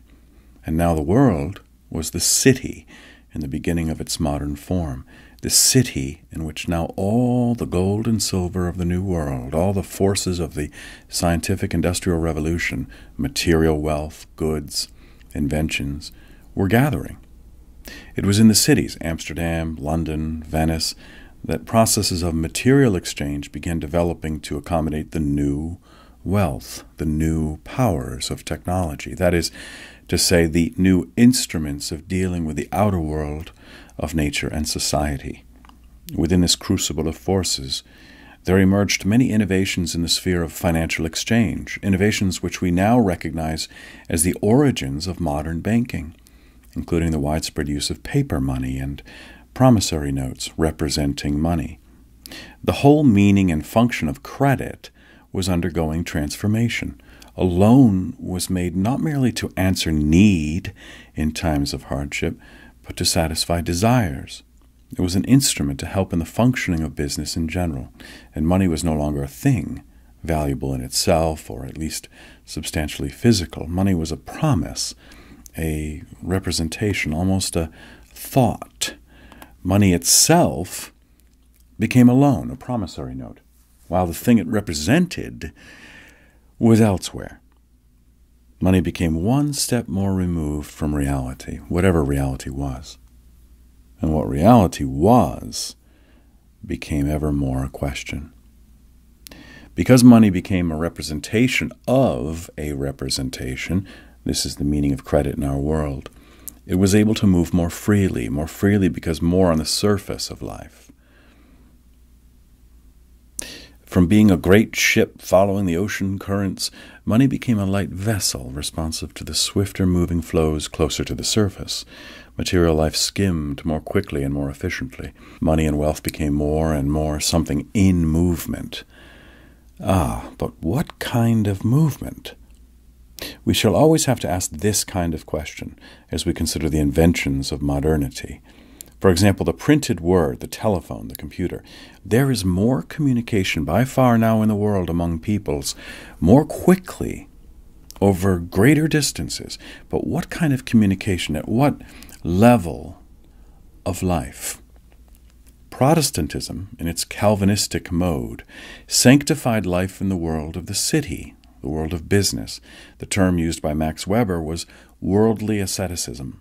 The very qualities of self-discipline and self-denial that once characterized the monk seeking salvation under the special conditions of the monastery were now to be pursued outside the monastery in the conditions of worldly life. The circumstances in which one found oneself were to be regarded as one's calling, the station in one's life in which one could and must serve God.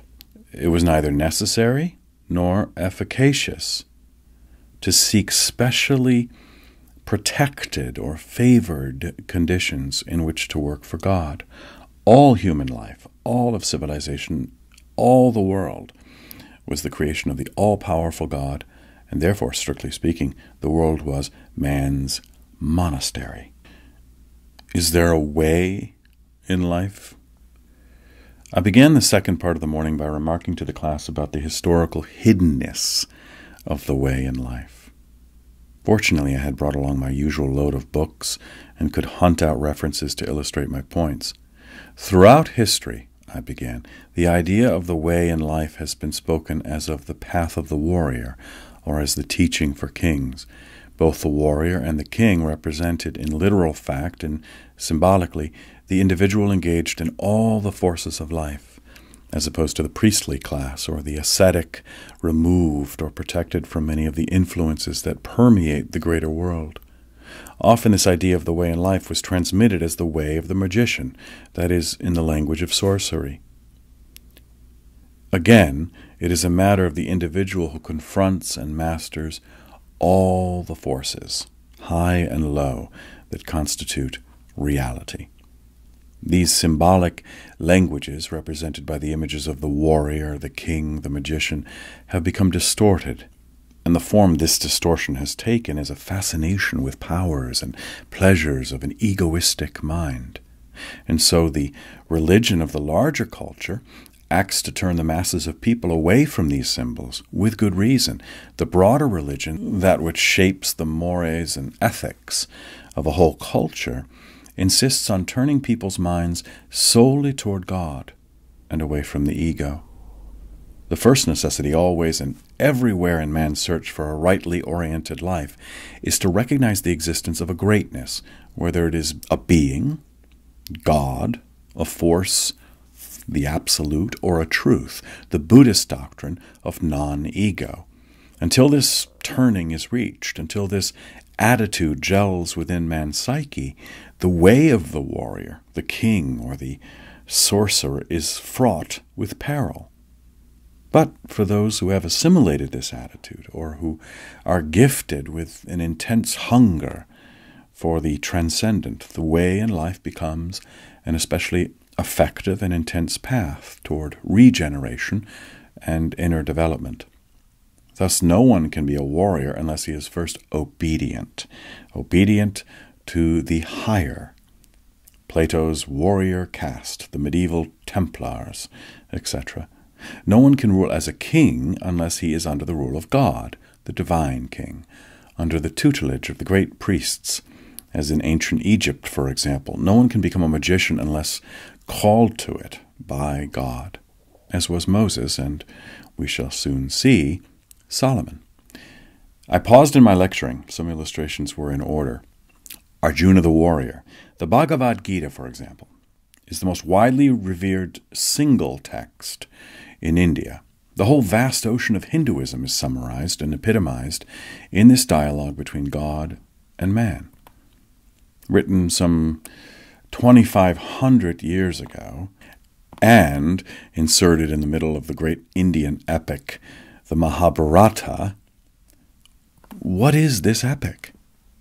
It is nothing less than a mythic representation of the war between the two cosmic forces as they confront each other in man, symbolized by two great families of royal, intermixed blood, king against king, brother against brother, army against army, a war of long duration filled with flowing blood, tears, deception, naivete, courage, foolishness, sacrifice, and sorrow on an immense canvas.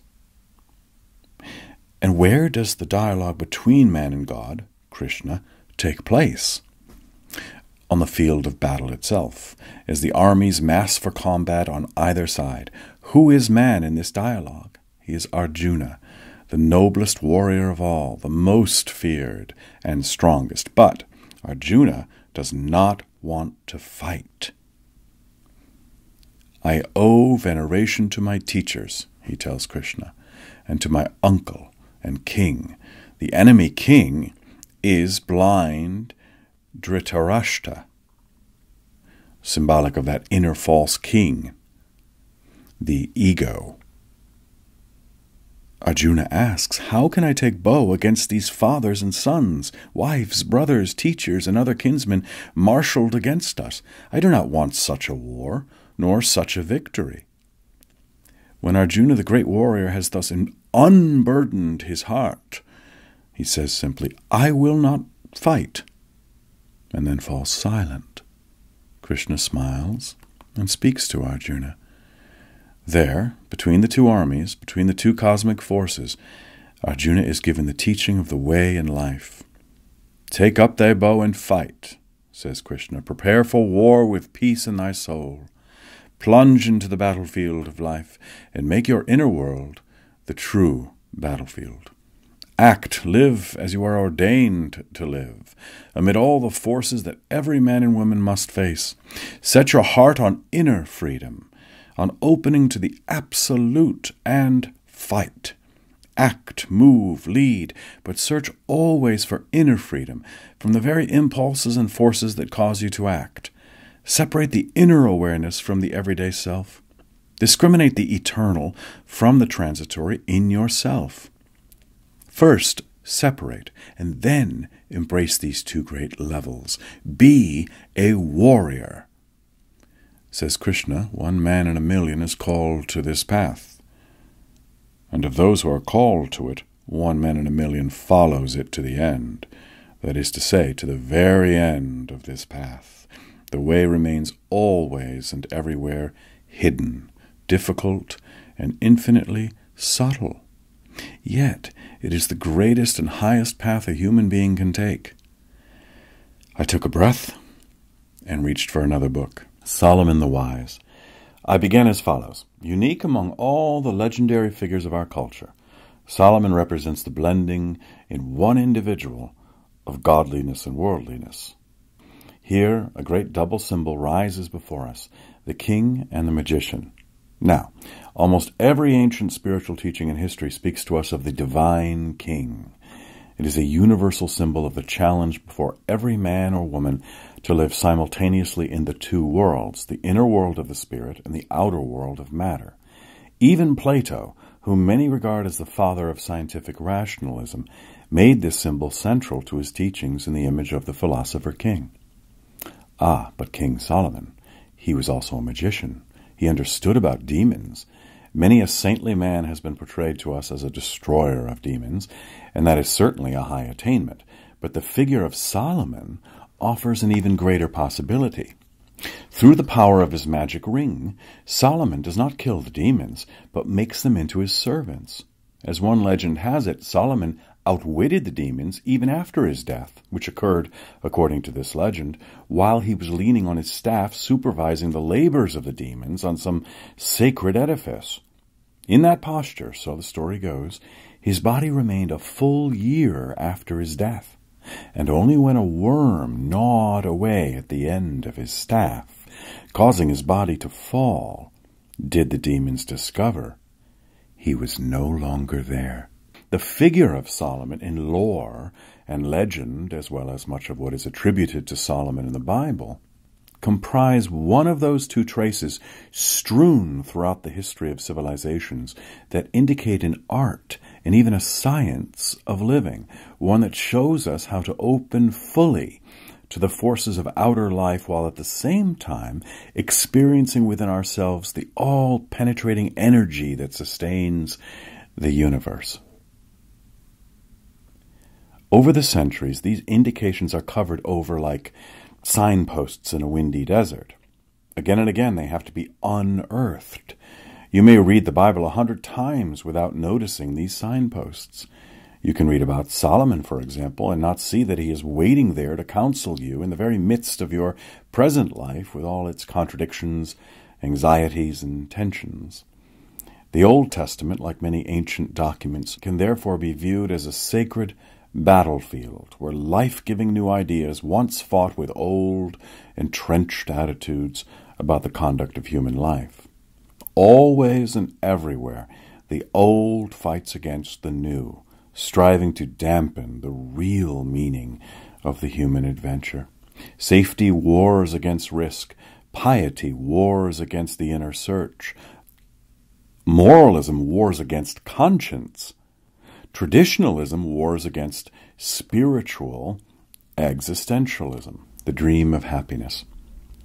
Look, for example, at what the legendary figure of King Solomon is trying to tell us about the dream of happiness. In fact, these are passages that are well known to many of us, but what do they really mean? What profit hath man of all his labor wherein he laboureth under the sun. I have seen all the works that are done under the sun, and behold, all is vanity, and a striving after wind. I said in my heart, Come now, I will try thee with mirth, and enjoy pleasure, and behold, this was also vanity. I searched in my heart how to pamper my flesh with wine, and my heart conducting itself with wisdom, how yet to lay hold on folly, till I might see which it was best for the sons of man that they should do under the heaven the few days of their life. King Solomon tries everything, experiences everything, but, be it noted, without allowing himself inwardly to be swallowed by what he does, his heart, that is, his inner self, conducting itself with wisdom, he tastes the whole range of human experience in order to understand the real sense and aim of his life. I made me great works, I builded me houses, I planted me vineyards, I made me gardens and perks, I acquired men servants and maid servants, and I had servants born in my house. I gathered me also silver and gold, and the peculiar treasure of kings, and whatsoever mine eyes desired, I kept not from them. I withheld not my heart from any joy. Then I looked on all the works that my hands had wrought, and on the labor that I had labored to do, and behold, all was vanity and vexation of spirit, and there was no profit under the sun. What lesson is being offered here? Is it only a sanctimonious injunction against the striving after material goods? That is how it often is taken, and even those who compiled the Bible seem sometimes to have changed or added words in order to deliver that point of view. But if we tear away that veil, we see rather clearly the image of a man engaging in the fullness of life, studying, questioning, observing. For King Solomon, human life, with all its desires, dreams, and fears, becomes an arena in which we can experience the play of universal forces in ourselves. And it is this engagement, this study, which can bring what we seek. The things that we desire, material objects, physical and psychological pleasures, do not bring happiness. Solomon exposes that illusion to us. It is a striving after wind, but the study of life frees us from the dream. Freedom is the study of slavery. Happiness is the study of sorrow and false pleasure. This is a revolutionary attitude toward life. Everything else under the sun is vanity. Solomon's wish.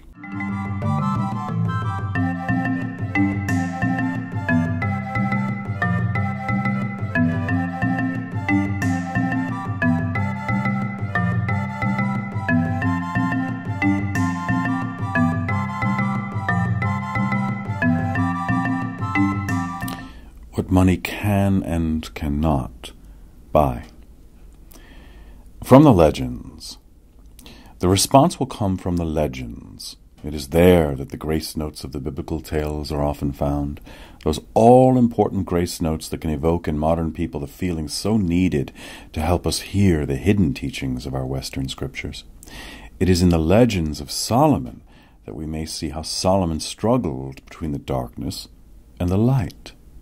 The Bible seems to tell only what God gave him and what God took away. It does not dwell on how Solomon earned his understanding, for the understanding that man is made for can never just be given, or rather it can be given only to the individual who is able to receive it. The legends of Solomon tell us of the struggle needed if we are able to receive the gift that is offered to us as human beings. And with whom or with what did Solomon struggle? None other than the king of the demons himself, the redoubtable ruler of this lower world, Asmodeus. The building of the temple. The tale begins with Solomon building the great temple that God had ordained him to build, but he cannot break the stones, for he is forbidden by Mosaic law to use metal to cut the stones of the temple. To build this great structure, he cannot use what comes from lower down in the scheme of things, iron. He gathers together his elders to receive their counsel, and they tell him that there is somewhere in this world a wondrous creature named The shamir, a creature whom God created at twilight on the eve of the first Sabbath, among the very last of his wonders. Smaller than a grain of barley, the shamir has such power that with the merest touch it can cleave rocks and cut through the hardest of stones. Command that the shamir be brought, the elders say. Where can he be found? We do not know, answered the elders. Summon the demons and inquire of them. The king brought all his demons before him. Where is the shamir? He asked them. These were the demons who served Solomon, whom Solomon had mastered, the dark forces in man that the great king had seen and overcome. We too do not know where the shamir is to be found, the demons answer, but perhaps Asmodeus our king will know. Asmodeus, the king of the demons, the one demon that Solomon had not yet conquered.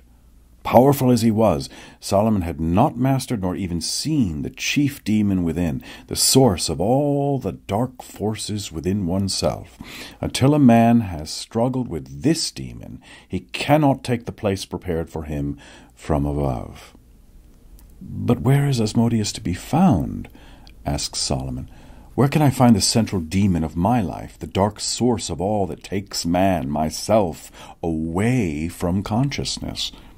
To this question the demons reply, Asmodeus dwells upon one of the great mountains in the land of darkness. Money and the emotions.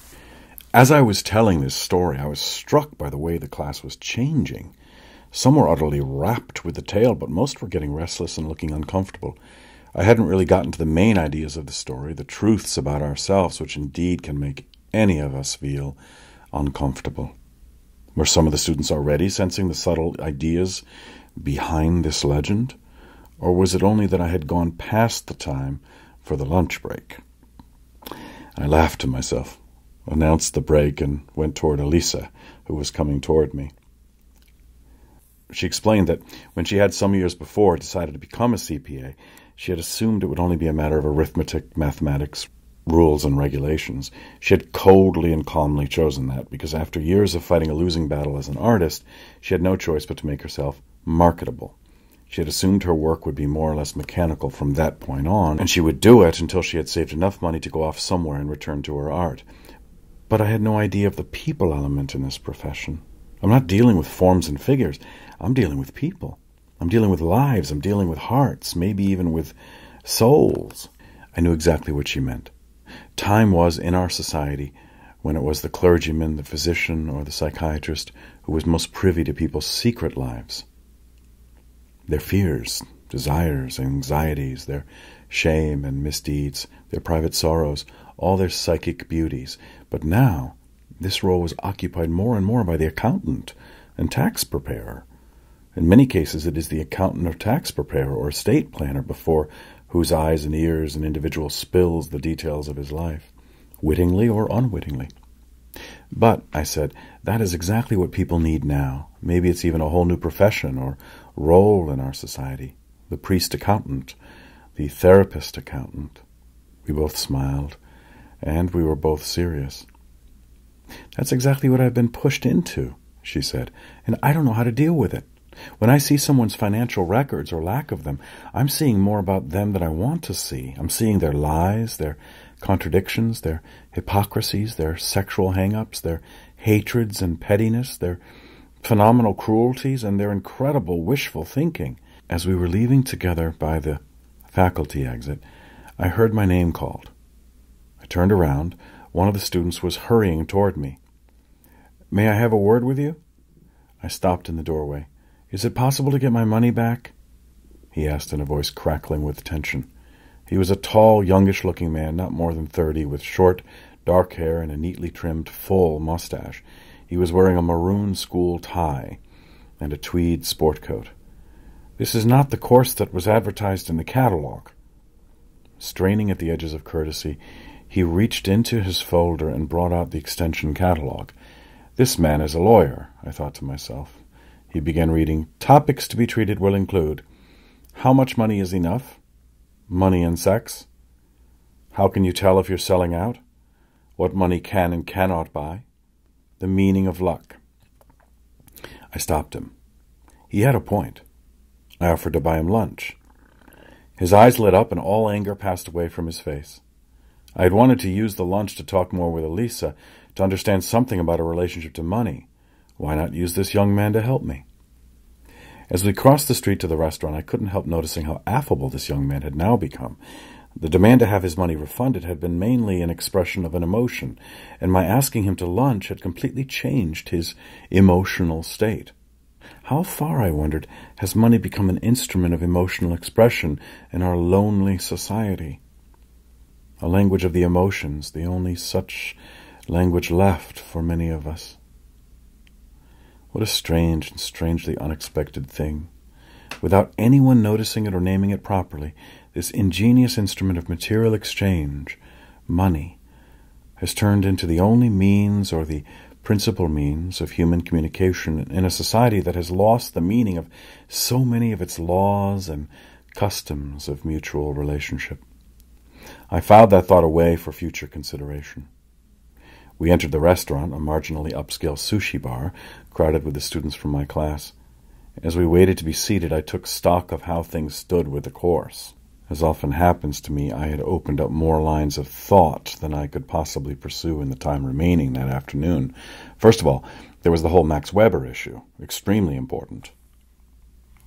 I had promised the class I would indicate what this great sociologist had left out in his epoch-making analysis of the relationship between Protestantism and capitalism, and how this missing element could point the way to the possibility of the inner search right in the heart of the world of money, the world of today and tomorrow. I was referring to the historical emergence, starting in the 14th century, of a group of men and women who were practicing the way in life right within the bosom of Christianity.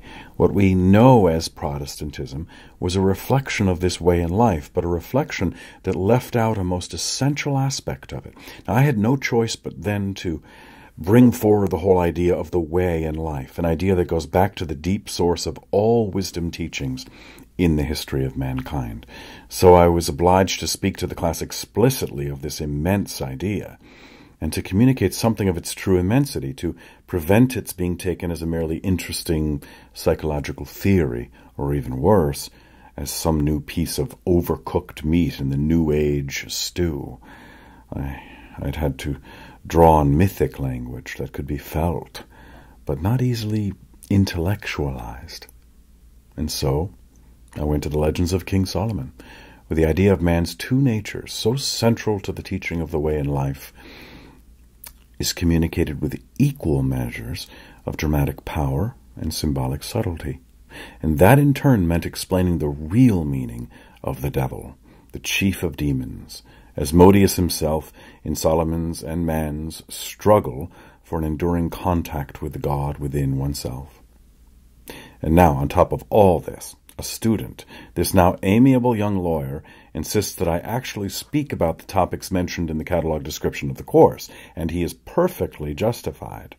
His name was William Cordell III, a name perfumed with money and destiny. But he was not at home inside his name or his body or his probable destiny. "Please, call me Bill," he insisted, nervously smiling and fidgeting. Why didn't he just introduce himself as Bill? Even before the menus were brought, he was at me. At the same time, I was fascinated by him. I had never before seen a man whose life and character was so easily visible in his face. His posture, his name. This was a man who had too much money. And that was exactly his question. As Elisa and I exchanged glances, he launched into the following. "Please forgive my rudeness a moment ago," he began, "but when I saw the description of your workshop, it really raised my hopes, especially the question of what money can and cannot buy. Only 5 years ago," he continued, "it seemed to me I understood something about that question. I was in my second year at law school, looking forward to a happy future. I had good friends. I was interested in helping people in the field of civil rights law. My parents were very wealthy, but never overindulged me. They provided for me very well, but I always understood that I had to earn my way in life. I knew I would take a position in my father's big law firm sooner or later, but I felt free to follow my own star. Almost overnight, all that changed. My mother and father died in an automobile accident, and as I was their only child, the entire family fortune fell into my hands. For a long time I was numb with grief, but eventually I was able to take an interest in my situation. When I registered how much money I had inherited, the shock was nearly as great as when I heard about my parents' accident. "How much was it?" asked Elisa. $65 million, said Bill in a strangely flat voice. I gasped, but I did not take my eyes off Elisa. Her eyes nearly narrowed in an expression of intense interest, like a scientist coming upon an unusual phenomenon of nature. Bill continued. I had already taken a leave of absence from law school, and when I applied for an extension of the leave, the chancellor of the school himself came to me to offer me whatever help I needed.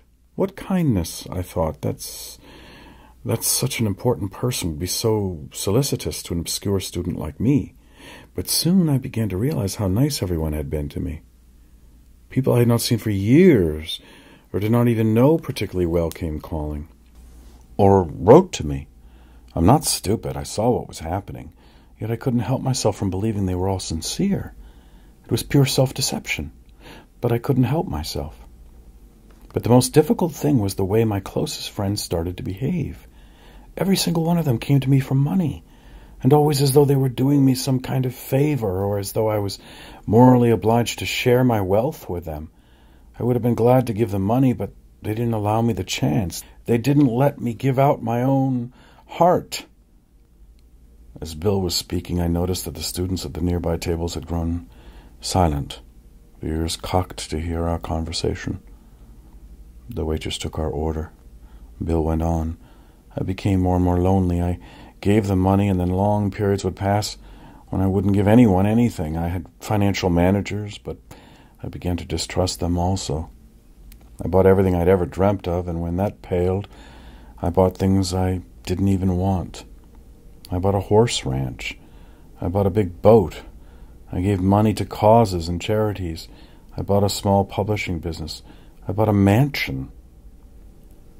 You were trying to throw your money away? Asked Elisa. No, said Bill, after a long pause. No, I don't think so. In any case, that's not what happened. The more I spent, the more kept coming back. And at the end of a year, I had more than I started with. It's not easy to piss away $65 million, short of just burning it. Well, how much are you worth now? Asked Elisa. While the waitress placed the delicate food on our table, Bill stared at Elisa with slitted eyes. Why do you want to know? Why are you so interested in the exact amount of money I have? Oh, here was the other Bill, or should I say William Cordell III. This was getting interesting. Elisa was unfazed. Her blue eyes sparkled, her lips curved in a smile. Because, she said, when it comes to money, precision is essential. If you don't know exactly how much money you have, you will never be in charge of your life, or that part of your life where money is necessary. Bill turned his face away from her in disgust. He looked at me and sadly shook his head, as if what Elisa had said was just another sign that the world was against him. Where had I seen that kind of look, that particular brand of self-pity before? That particular mixture of weakness of will and a sort of attractive innocence, a sort of beauty almost, but a rotting beauty. My God, it was the face of Paul Meyer, my childhood friend sitting sadly with his wondrous room full of electric trains. Fascinating, but there was more than that going on. I had seen that face in other people as well, people who were not rich at all. It was coming to me slowly. It was the face of a man compelled to hide from his own inner contradictions, who had found the means to escape from every prompting of conscience except for one piercing, agonizing cry from somewhere far back in his mind, a man who had to prove the world was against him, even to the point of killing himself if necessary. It was the face of a man who could not even see, even for a moment, his own contradictions, who needed pity in order to prove. To prove what? A man who heard the call of conscience for a terrifying split second, and who had at all costs to close it down. But wait, isn't this the meaning of all our sorrow in this life? that one thing in each of us that blocks us utterly from seeing the main and central contradiction of ourselves? Isn't this, after all, the meaning of our impoverished soul? Isn't this the chief of the demons? It was now quite clear to me what Bill looked like. There are certain alcoholics. We have all known them. Most of us suffered from them and loved them. Many of us are them, who have a certain compelling beauty, charm, creativity that compels us to love them or care for them, but who at the same time are deeply and irrevocably frightened, weak, childishly incapable of seeing or listening either to another or to themselves in the midst of the difficulties and responsibilities that life brings to all of us. That, after all, is the spiritual definition of neurosis, the constitutional inability to see oneself. Spiritually posited, neurosis has nothing to do with how one behaves or suffers. It has nothing to do with the fact that the psyche is infused with contradictions. It is primarily the failure of the capacity to attend to the truth about oneself, whatever it may be, with an awareness free of emotionalism, a capacity, by the way, which the great spiritual masters of early Christianity and Sufism called sobriety. Thus a man at one level can seem to the world to be an alcoholic by the amount he drinks and the way he behaves, but, spiritually speaking, within the most authentic realms of his psyche, he can be utterly sober and responsible to the power of self-attention within him, while another man may drink very little or not drink at all, and may seem reasonable and responsible, yet within himself he may be a roaring alcoholic, only not necessarily with the chemical substance alcohol as his drug. Bill's drug was money. He was like a man who had been given whiskey or cocaine without being prepared for its effects on him, or like a man whose body was genetically vulnerable to a certain substance, or like the young people of the 60s, many of whom were raised with a conventionally moral but rigid upbringing and threw it all off under the power of drugs, half-truths, and an unusually hypocritical, stupid, and brutal war.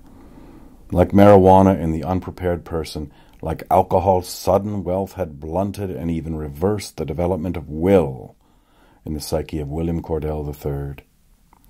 He turned to his wealth to escape the inner contradictions that all human life is heir to, while at the same time his money allowed impulses to flourish and be implemented that would otherwise never have come to the surface.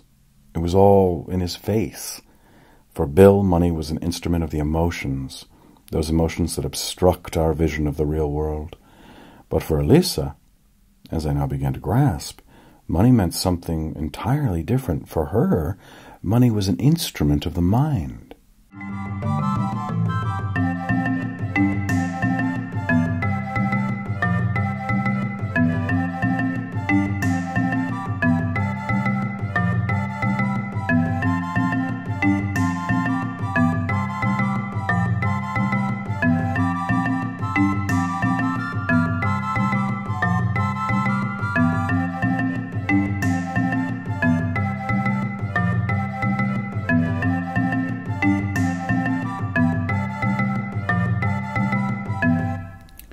Questions. I had asked for carefully thought-out questions, but I received something quite different. What came back were cries in the night, questions that have haunted mankind since the beginning of time. In another era or in another culture, these questions would have been asked in different terms, with reference to death, maybe, or pain, or the suffering of innocence, or the betrayal of trust. That these questions now found expression in terms of the problem of money proved to me that I had been right to focus on this issue that is usually considered tangential to the concerns of academic philosophy. Here are some of these questions, exactly as they were written. How much of myself will I have to sell for money in order to be able to live more fully later? And can I regain what I've sold? There's something very frightening about money. I don't understand it. So apparently it is not only a material entity, but is tied to inner psychological forces. What can I do to see clearly what money really means? Why am I so angry that the distribution of wealth is so polarized? Why does it make me feel so exposed, so helpless? Why do jobs that seem to contribute most to people seem to pay the least? Must one choose between material well-being and service to humanity? How can I maintain access to the spiritual in myself while living a life of relative affluence and awful money tensions that leave me feeling at times dead and at times in doleful exile from myself? How can we reach our own economic and emotional potential without basing it on the destruction of another's? How can I justify wanting and having money when people are starving? How can I let go of my fears about money? It totally absorbs my consciousness. I fear I will get old and become a street person. I work for a nonprofit agency and interact with the poorest of the poor as well as the very rich. I want to help things be more equal without anger at the rich or pity for the poor or guilt toward myself. I want to feel I deserve to make money, not feel guilty about earning money. I want to keep a balance between the self-respect that money brings me and the search to know who I really am, my inner self. How can I prevent my sense of self-worth from being so dependent on how much money I make? What is money a substitute for in my essential nature? Why do I attach myself to it as something necessary to my life? What do I confuse it with? Why do I want more when I have enough? Why should I feel guilty about having money? Unless I've given, what right have I to receive? Isn't money a social product? If that social product is not distributed fairly, not really parceled out according to work done, isn't all money a representation of suffering? Filthy in that sense? Is there really something as real as money but not materialistic in human life? My moral and spiritual ideals seem pale and weak whenever I have to deal with money matters. Please prove to me that the world of ideas is as strong as the bottom line. Why does spending money cause me so much pain? The human potential movement is fostering the concept of right livelihood, or do what you love, the money will follow. My experience is that when I follow my greatest passions, art, music, theater, philosophy, I barely make enough to pay the rent. When I cater to other people's needs for what to me is meaningless, boring production, then I earn a living. My question is it only the lucky few in our society who can earn a living doing what is meaningful? Can we change this? How? Money seems like an objective reality, one that can be reasoned about in the form of numbers. But I become painfully confused when I encounter the emotional component of it. It seems to erode away all its apparent objectivity. Is money real, like stones and trees? If not, why does money seem so real? Why does money seem so real? The story of money, like the myth of the Holy Grail, is a tale of the corruption of ancient ideals of virtue by slowly corroding evil. The first form of money was shared food, which for many centuries preceded the evolution of coinage. Coinage had the same significance as the Grail, that of a sacred relic, symbolizing a holy meal among a loyal fellowship. Money in our culture originated in an identical manner as the Holy Grail, in a ritual communion meal in which the shared food symbolized mutual dedication among the communicants. our money began as a religious symbol. Insofar as man's ethical ideals are concerned, and however barbaric and cruel the reality may have been, economic relations in ancient times were to some extent conceived of as religious relations.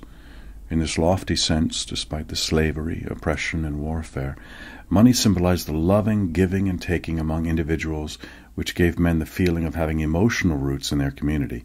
The community was a religious congregation, and all members felt themselves to be fellows in a sacred communion. Money originated as a symbol of man's soul. The meaning of materialism. Since the beginning of recorded history, man has been haunted by the intimation that he lives in a world of mere appearances. In every teaching and spiritual philosophy of the past, we find the idea that whatever happens to us, for good or ill, is brought about by deeper forces behind the world that seem so real to us. We are further told that this real world is not accessible to the senses nor understandable by the ordinary mind. But, and this is a point that is not usually understood, we live in a world of inner appearances as well. We are not what we perceive ourselves to be.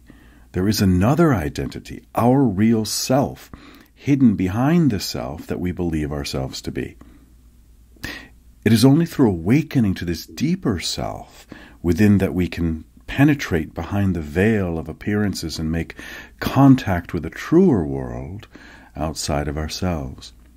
It is because we live on the surface of ourselves that we live on the surface of the greater world, never participating, except in rare moments which do not last and which are not understood, in the wholeness of reality. It is this all-important second aspect of the ancient wisdom, the aspect that speaks of our inner world, that modern thought has been blind to. And the question about the meaning of life is inextricably linked to the need for contact with the real self beneath the surface of our everyday thoughts, emotions, and sensations. Without this contact, the external world of appearances assumes for us the proportions of an overwhelmingly compelling force. We cannot see the real world because we are not in contact with the deeper powers of thought and sensing within ourselves that could perceive it. Because of this, it is inevitable that we experience the external world as the strongest force in our lives. This is the meaning and the origin of materialism. The error, or to use a Christian language, the sin of materialism, has at its root nothing to do with greed or possessiveness, nor does it involve at its root some philosophical view about matter and spirit in their usual meanings. No, the error of materialism is an error of reality perception, based on lack of experiential contact with the inner world. What we know as greed and possessiveness, with their attendant traits of cruelty and human exploitation, are results of this ignorance of the inner world. We turn to the superficially perceived outer world for that which can only be obtained through deep access to the inner self. Materialism is not a sin. It is a mistake, but a mistake of immense proportions and with deadly consequences. It is like searching for water on the surface of the moon to search for meaning in the external world, like grasping a picture of food and trying to eat it. Not only meaning, but also health, safety, service, love, and power can be obtained only through turning to reality.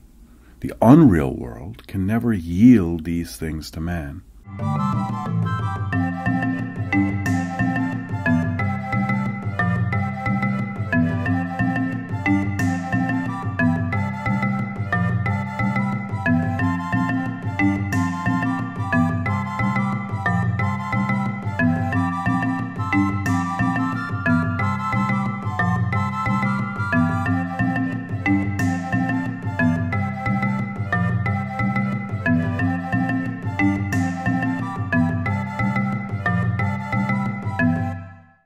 Facing the contradiction.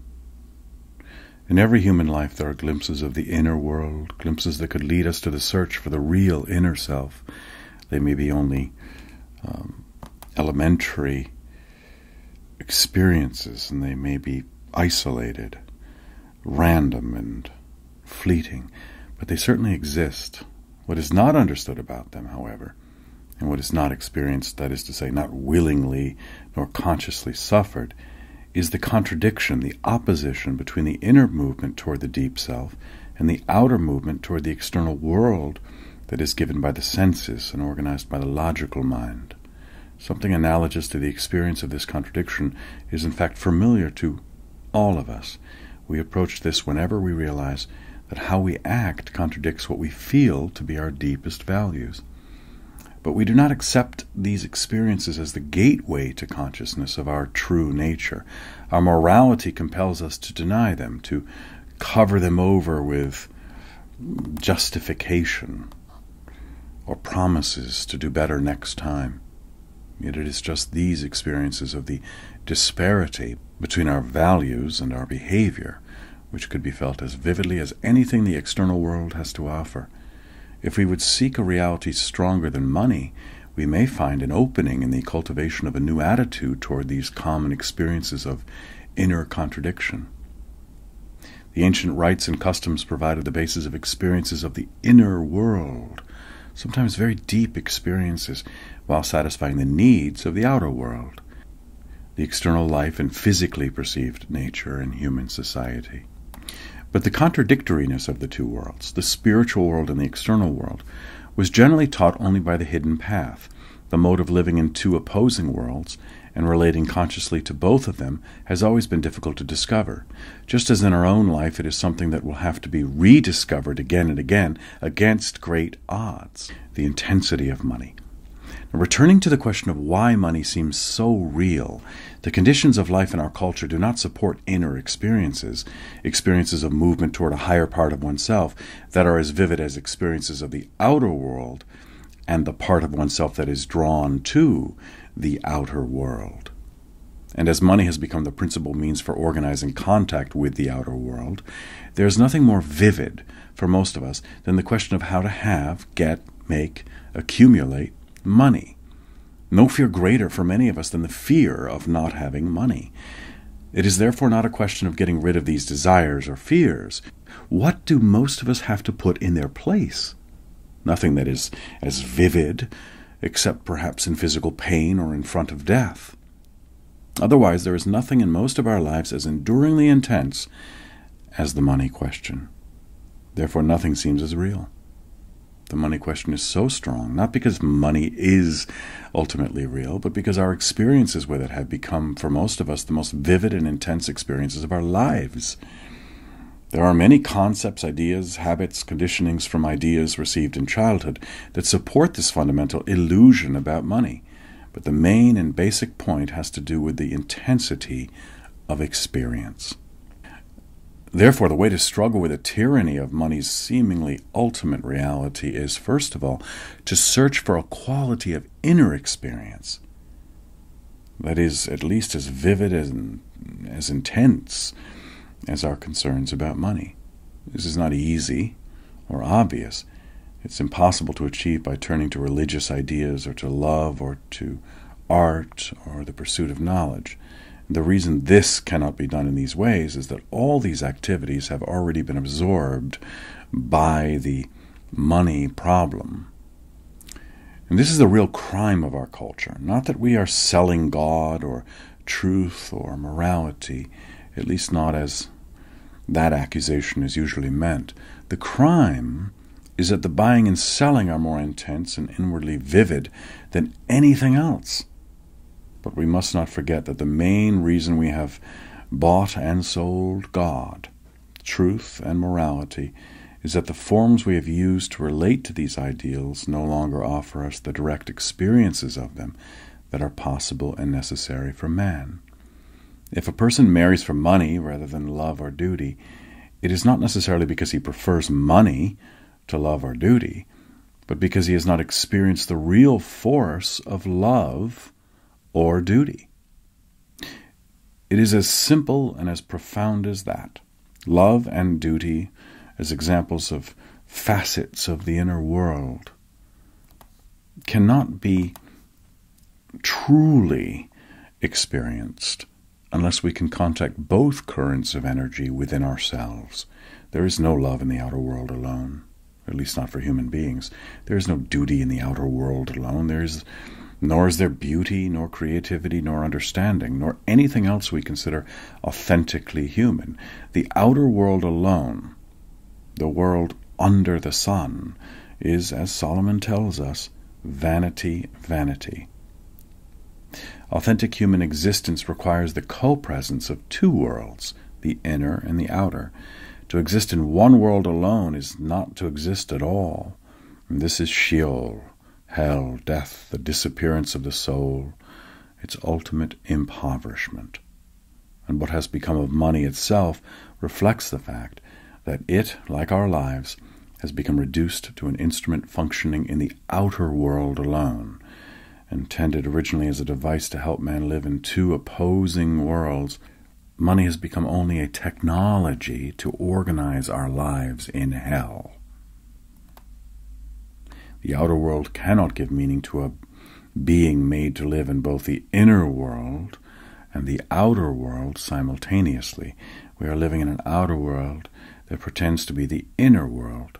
The elements of human life that are primarily rooted in interiority, service to the higher, that is, the realm of relationships of love, knowledge, creativity, elements that are reflected in family, community, the refinement and perfection of nature, science, and art. All these elements are now embedded in money. Money seems the most real factor of life because our glimpses of the inner world are immediately swallowed by modes of acting and thinking and feeling that are geared to dealing with money. We will never be free of the money demon through what we now call love, ethics, or science and art. The modes of modern comportment in these realms have been altered to become solely part of the deceiving outer world.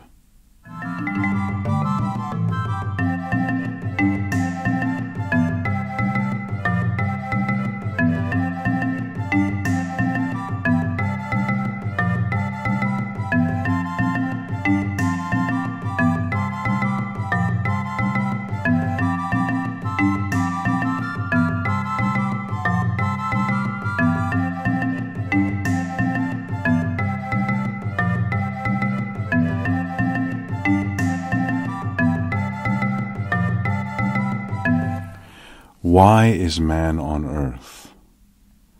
Consider these lines, dark, rich, and luminous, written by Rainer Maria Rilke, perhaps the greatest poet of the 20th century. Why, if this interval of being can be spent serenely in the form of a laurel, slightly darker than all other green, with tiny waves on the edges of every leaf, like the smile of a breeze, why then have to be human? Why are we here?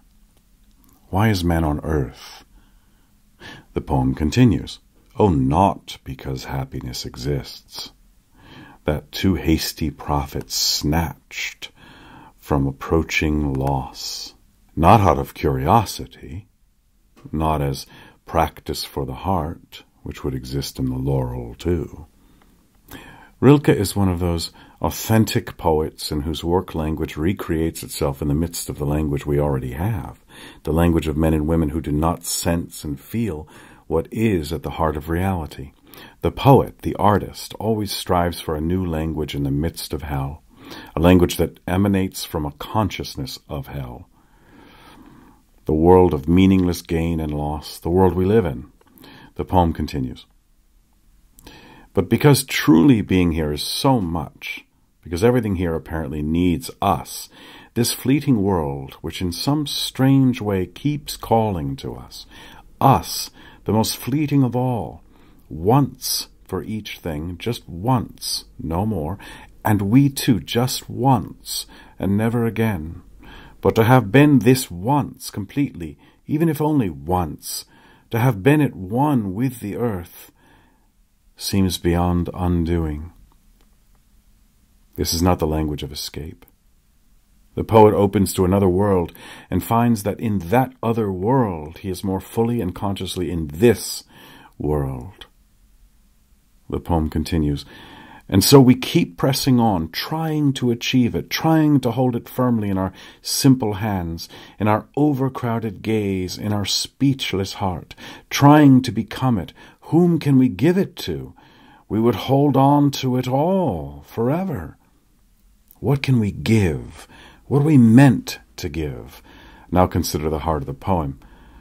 For when the traveler returns from the mountain slopes into the valley, he brings not a handful of earth, unsayable to others, but instead some word he has gained, some pure word, the yellow and blue gentian.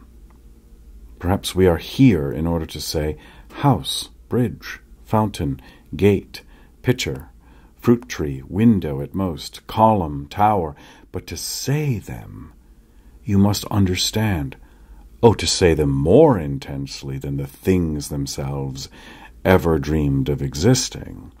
Isn't the secret intent of this taciturn earth, when it forces lovers together, that inside their boundless emotion all things may shudder with joy?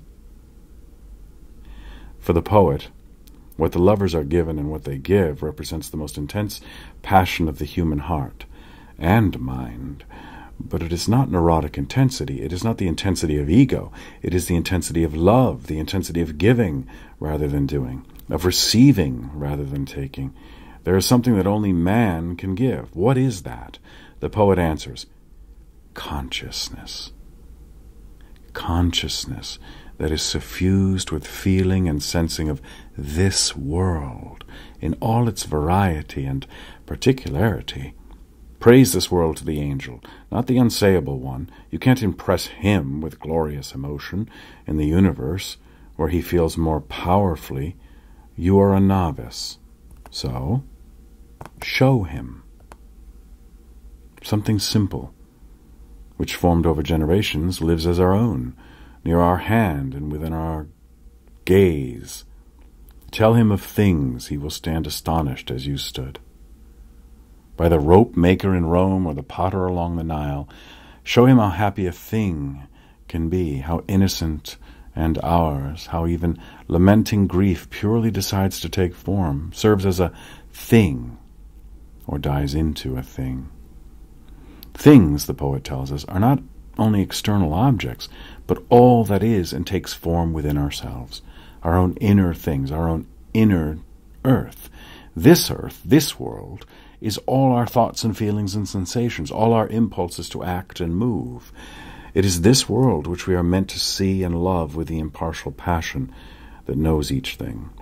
As Adam named the creatures under God's gift to him, under the radiance of this power of man, all inner and outer things take their unique and proper place, none stealing or gaining from the other. It is in the inner world that one must overcome the principle of gain, of ego. Fallen man is not an ego, but 1,000 egos. In fallen man, each function and part seeks to take more than what it needs.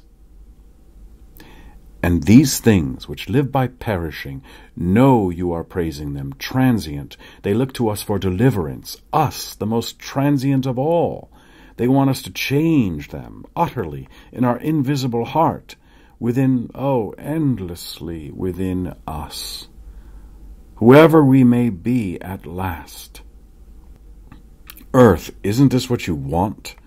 To arise within us, invisible? Isn't it your dream to be wholly invisible someday?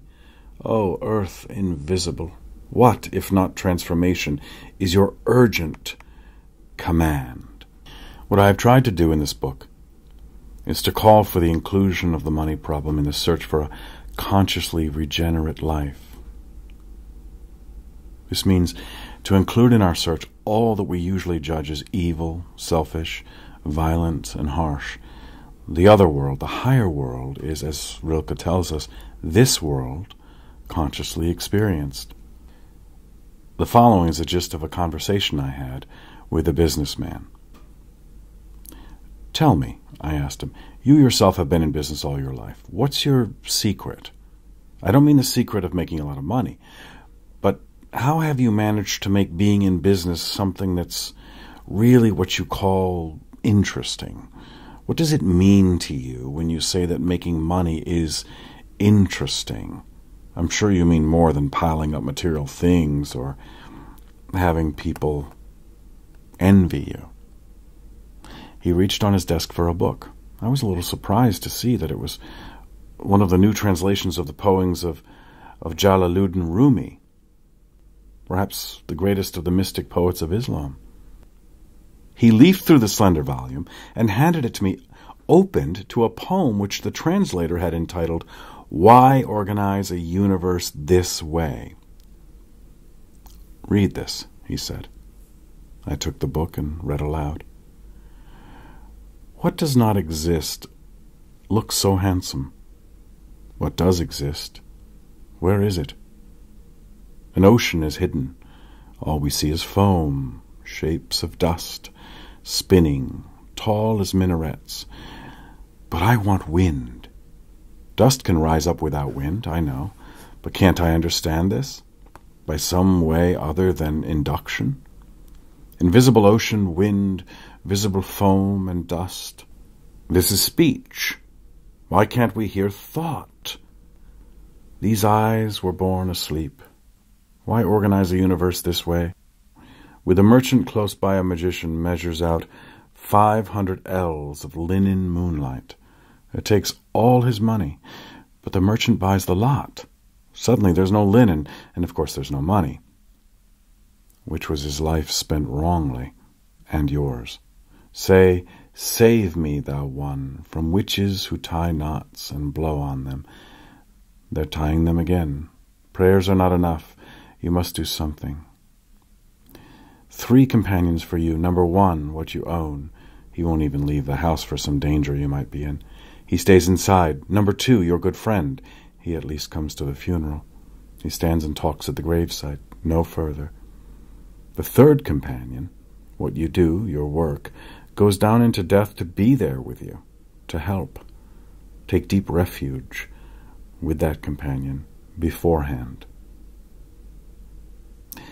Taking in this beautiful poem, I immediately sensed why he had asked me to read it, but I wanted to hear him say it. Very well, I said, the only reality is work, but this kind of work is not what people usually mean. What has this got to do with working to make money? He handed me another Rumi volume and said again, "Read this." Again I opened the book and read aloud. A friend remarks to the Prophet, "Why is it I get screwed in business deals? It's like a spell. I become distracted by business talk and make wrong decisions." Muhammad replies, "Stipulate with every transaction that you need 3 days to make sure." Deliberation is one of the qualities of God. Throw a dog a bit of something, he sniffs to see if he wants it. Be that careful. Sniff with your wisdom nose. Get clear, then decide. The universe came into being gradually over 6 days. God could have just commanded, be.